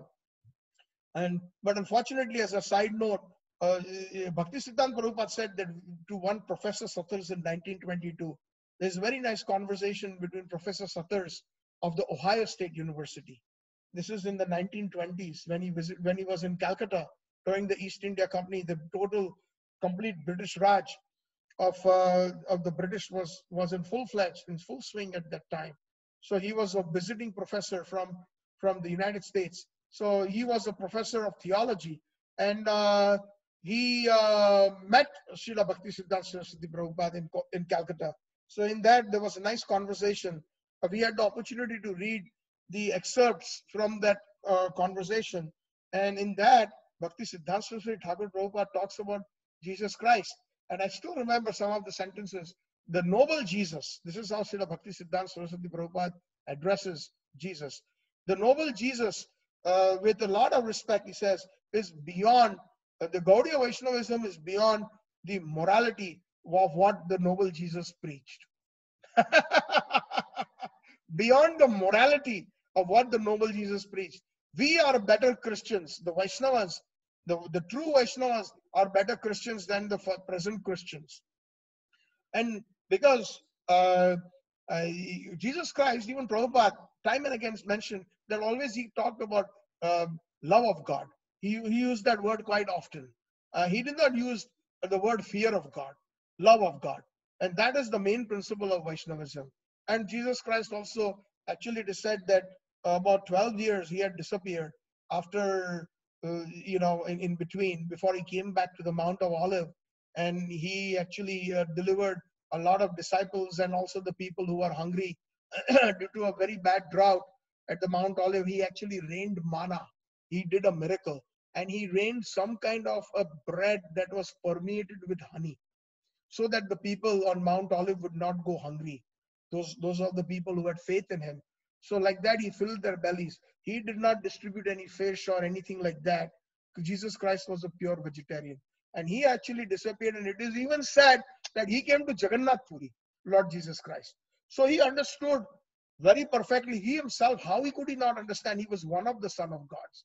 But the Christians, they, out of their fanatical attitude and their immature understanding, they have used the Bible and Jesus Christ's one particular sentence saying, I and my Father are one. That is the particular verse that they quote from the Bible. I and my Father are one. Now, amazing. See, Krishna, some or the other is making me speak this particular verse from the Bible, connecting it to this verse number 7. Now, I and my Father are one. From the Vaishnava perspective, it means Sakshat Haritvena. It means that I and my Father are one, means just like a pure Acharya or a pure devotee are always one with Krishna in thought, mind, and deed. Anukulena Krishna Anushilanam, whatever the Krishna wants. Chaitanya Manoabhishtam Sthapitam Jena Bhutale. That what Rupa Goswami, what Chaitanya Mahaprabhu wanted in his heart, Rupa Goswami understood perfectly. That is called oneness. Please try to understand this concept. It is an amazing concept, which even the Mayavadis don't understand. They say oneness with the Parabrahman, with the Brahman. Oneness. Advait. They explain that oneness like that. But we as Vaishnavas use the word Advait, means we are non-different in thought, word, and deed. Are Baba, whatever my Krishna wants, the gopis, the manjaris, that Gaudiya Vaishnava bhav, even the Vaishnava, standard Vaishnava bhav, whether one is a Ramanuja, Sri Sampradaya or Rudra Sampradaya or any other Sampradaya, it doesn't matter. A Vaishnava is still a Vaishnava, very strong in the principle that my Krishna, my Lord Ramachandra should be pleased. That is bhakti. That is the foundation of bhakti. So we are one in the sense that just like a father and son are one, when there is a mature son serving the father, like I had given this example many times, that a son now is grown up and he's ready to take the father's seat in the business. So when the son makes certain decisions, then somebody approaches the father and says, your son said the following, or maybe the chief, what do you call, financial officer comes and tells the father that your son is saying, like, can we invest $2 million in this project? I just wanted to kind of, approach you, and before I kind of, sign off on that check, because that's my responsibility as the chief financial officer. So father will say, whatever my son's decision is my decision. So that is the meaning of what the Bible really means from the Vaishnava perspective. Because Bhaktivinoda Thakur, Srila Bhakti Siddhanta Saraswati Thakur, they had actually studied the Bible. They had understood the main principles of Vaishnavism, that they saw that they were there. That is why they endorsed the true Christianity as a very basic form of Vaishnava. So I and my father are one, means everything that my father wants, I know. Just like the Manjaris, Radharani doesn't have to say anything. Automatically, just by the time, by looking at the expression on the face, or even sometimes, even without looking at the expression on the face, immediately the Manjaris who are one with Radha, they understand, now my Radha needs this. My Radhaji needs this. The Radha Shyam Sundar needs that. That is what it means, I and my father are one. That is what it means as Anukulina Krishna Anushilanam Tad Bhakti Uttam. That is what Uttam Bhakti means. That is what, but the Christians misunderstood that. They say, I and my father one means I am God. My father is God, I am God. But there is a true delineation. Jesus Christ mentions, there's another verse in the Bible. We were very fortunate when we were in the younger days, when we were studied in a convent school in Bombay, and we were attracted to the Bible itself, and we actually read the entire Bible. Of course, I don't remember a lot of things, but the key principle verses I still remember, and I try to connect them, especially when I'm speaking to some Western devotees. And I remember all these verses, one of the verses being that that Jesus Christ is saying that I have many things yet to say, but you do not have the ears. That's one of the verses. I forgot which book. I think it is the book of John, but don't quote me. But the essence of this verse is that I have many things to say, but you're not ready to hear it. Meaning, this principle, higher principles of Vaishnavism and Bhakti, I have understood them because I am a Vaishnava. And, by the mercy of my father, I am a Shaktaves avatar. Jesus Christ himself is a Shaktaves avatar. So I understand all that, but you're not ready yet.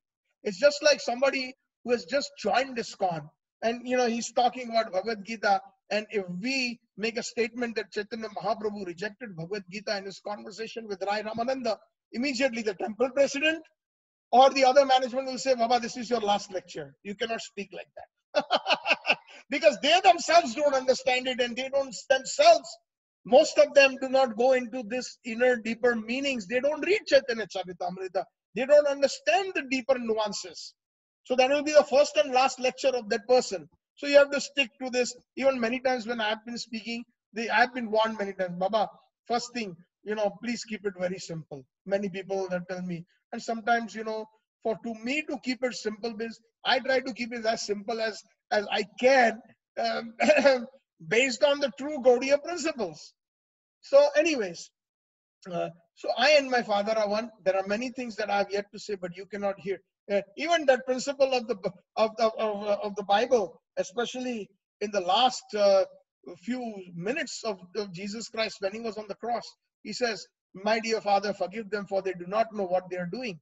So the principle of forgiveness is there, which is of course a Vaishnava principle, but there's even a deeper meaning. The meaning of Bhagavad Gita comes in. And Father, forgive them because they are thinking that they are destroying this body by nailing me to the cross. But I am not this body. I am a spirit soul. So forgive them for their ignorance. That is Vaishnava principle. Another verse that comes to my mind from the Bible is in the beginning when Jesus Christ came to the Sea of Galilee. At that time, Jesus, when he sees on the seashore, in the Sea of Galilee, he sees the fishermen casting their nets into the ocean to catch some fish. So Jesus says, cast aside thy nets and I will make you a fisherman of men. How beautiful. That is a Vaishnava principle. Chaitanya Mahaprabhu's principle. What is that principle? Amaragya taro eidesh jara dekho tare kaho Krishna updesh. Haribol. What Jesus Christ as a Vaishnava leader, he is saying as an Acharya, that cast these nets away in poetical form, he's saying, and stop catching fish. I will make you a fisherman of men. So I will make you my disciples. I will teach you the principles of foundation of bhakti. And then you can go out and preach to the men, and I will make you a fisherman of men.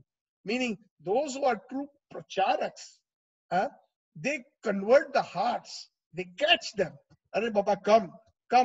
Take that. Prabhupada used to stand under the Tompkins Square Part 3 and chant Hare Krishna, Hare Krishna, Krishna Krishna, Hare Hare, Hare Rama, Hare Rama, Rama Rama, Hare Hare. All those hippies who are dancing and doing their marijuana and their LSD, and they were all in the park. Somebody brought their guitar, somebody brought their bongos, and A.C. Bhakti Swami only had a pair of kartals, no mridang, no Vedic instruments, and they simply, Prabhupada used to call them, come, and he was the fisherman of men. He caught all these people, these hippies, he converted them into happies by making them Vaishnavas, and that's how the Hare Krishna explosion happened. He gave them, he empowered them. He sent Gurudas, he sent Malti, he sent Shyam Sundar. The two couples went to UK from the US, and they spread the movement in UK. Shyam Sundar, he was the one responsible for catching hold of what is those famous Beatles, George Harrison, and I forget the other name of the Beatle. And they got hold of this Mahamantra nicely, and they recorded the famous Apple Studios, and they recorded and there's a nice song by George Harrison that explains the Vaishnava principles. Oh my Lord, sweet dear Lord, which was composed, and that had become a big hit for the fans of the Beatles. So that is because of the mercy of Srila Prabhupada sitting in the US. He had just empowered. You go. And these couples went on the streets of London with some kartal, one mridang, two couples, husband and wife, two couples, they went and they chanted. And then when a lot of devotees were already ready for initiation and further what we call as bhajana kriya, Prabhupada went there. And then the temple started. And even so that George Harrison donated his his mansion. Today it is called the Bhakti-Vedanta Manor, where Radha Gokulana Ananda's temple is there. Very beautiful place, the Manor. If you ever get a chance to go to London, please go. It is about an hour outside London city, and I think the station, I've been there a few times. It's the Radlett station. You can take a train from London city. So if any chance happens, it's a beautiful place. It's called the Bhakti-Vedanta Manor, and Srila Prabhupada stayed in that house, in that manor, and that was donated by George Harrison. And there's a nice little museum there. Prabhupada's house is maintained, just like how it is maintained in Mayapur, how it is maintained in Vrindavan. It's a tirtha. So I will make you a fisherman of men. And today, by his mercy, Prabhupada's mercy, and through his sincere followers, we all can. Chaitanya Mahaprabhu's instructions was what exactly Jesus Christ followed. And then he made the 12 chief disciples of Jesus Christ were there. And that is why the Bible is nothing but a compilation of each disciples, what they heard from Jesus Christ. So John was one of his disciples. It was called the book of John. So that's a part or a chapter of the Bible. Then that was the book of Paul. Like that, it was named after each disciple, and the Bible is all those. It's like the Upanishads. That Vyasdev, he spoke and his disciples simply heard, and then they wrote down the Upanishads. Vyasdev actually didn't write them. It is his disciples who wrote the Upanishads after hearing. Upa means near. Upanishad means to sit near the Guru. Upanishad. That's what the word Upanishad in Sanskrit means. So basically the Bible is a compilation of all the 12 disciples who heard the instructions of Jesus Christ. And that is how. So true Christians, they never eat meat. And even the wine that they're talking about, wine is basically they call it the grape juice is called wine. Actually, it is not the fermented grape juice, which today they unfortunately, due to sense gratification, even the priests in the church, etc., even in their communion, etc., they offer wine, the red wine especially, because it is the blood of Christ, and Jesus Christ sacrificed our life for us, and only one who believes in him will be delivered. Why? The question that arises, that Professor Satars and they had, when Bhakti Siddhanta Saraswati Thakur had a discussion, is how come if us ordinary people can have 3, 4, 5, even our grandfathers at that time used to have 11, 12, 15 children. An ordinary man can have that many children, then why can God not have more than one son? So how is God limited to only one son? So like that, these presentations were made. And when Professor Satars heard all these wonderful arguments, at the end, he told Bhakti Siddhanta Saraswati Prabhupada, and then he went into some deeper discussions of Vaishnavism. He actually said, what I've just heard from you, it is going to take a long time for me to digest, because he had never heard this kind of description of theism, although being a big professor of theism. So actually speaking, Rupa Goswami and our acharyas are the topmost professors of theism, even within, even beyond Vyasdev, even beyond what Vyasdev has presented in the Vedas.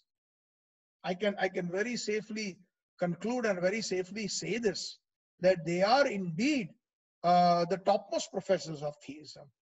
So this is our Rupa Goswami, this is the Sakshat Haritvena Samasta Shastri Uktas Tatha Bhav Yata Eva Sadbi Kinto Prabhoya Priyavate. So they're very, very dear to Krishna. Very dear. Rupa Goswami, very dear to Chaitanya Mahaprabhu. That is why he allowed. Okay, Baba, you want to describe me in Radha Bhav? Go ahead. Okay, you want to write these books of Rasa? Go ahead. Chaitanya Mahaprabhu gave him for very dear. Kinto Prabhu. Ya Priya Evatasya, you are so dear. Vande Guru Sri Charana. Why are you so dear? Because you are very dear to my Radha. Krishna Presthaya Bhutale. In Prabhupada's Pranam Mantra, in Bhakti Siddhanta Saraswati Thakur's Pranam Mantra, very dear to Krishna. Krishna Presthaya Bhutale. He descended from the spiritual sky in Golok because he was very, very precious to Krishna. Same thing, it is being said in this verse 7, that Sakshat Haritvena Samasta Shastra Uktas Tatha Bhav Yata Eva Sadbi Kinto Prabhoya Priya Eva Tasya. Same thing as Krishna Presthaya Bhutale. Priya Eva Tasya Vande Guru Sri Charanaravindam. To these great personalities, to these Guru hosts, plural again, to Srila Prabhupada, to Bhakti Siddhanta Saraswati Thakur Prabhupada, to Gaur Krishna Babaji Maharaj, to Srila Bhakti Vinod Thakur, to all these Manjari Gana, I offer my respectful obeisances. That is the deep meaning of this verse. Sakshat Haritvena Samasta Shastra Uktas Tatha Bhav Yataiva Sadvi Kinto Prabhoya Priyaiva Tasya Vande Guru Sri Chaitanya. There are also many other Shastric verses that kind of are parallel to this verse of Sakshat Haritvena, which if necessary and if devotees want, I can present those and make it one more session of this 7th verse before I move into the 8th verse. So you can let me know, because we have already spoken 3 sessions on this Sakshat Haritvena, and of course we dedicated and connected this verse to Srila Rupa Goswami, being his Tirobhav yesterday. So Srila Rupa Goswami Pad ki jai, Ananta Koti Vaishnava Vrinda ki jai, Srila Prabhupada is Divine Krishna Prabhupada, Srila Bhakti Siddhanta Thakur, Ananta Koti Vaishnava Vrinda ki jai, Gaur Premanande, Hari Hari Bol, Panchagal Patarobhischa, Kripa Sindhuge Vacha, Patitanam Pavanebhyo, Vaishnavebhyo, Namo.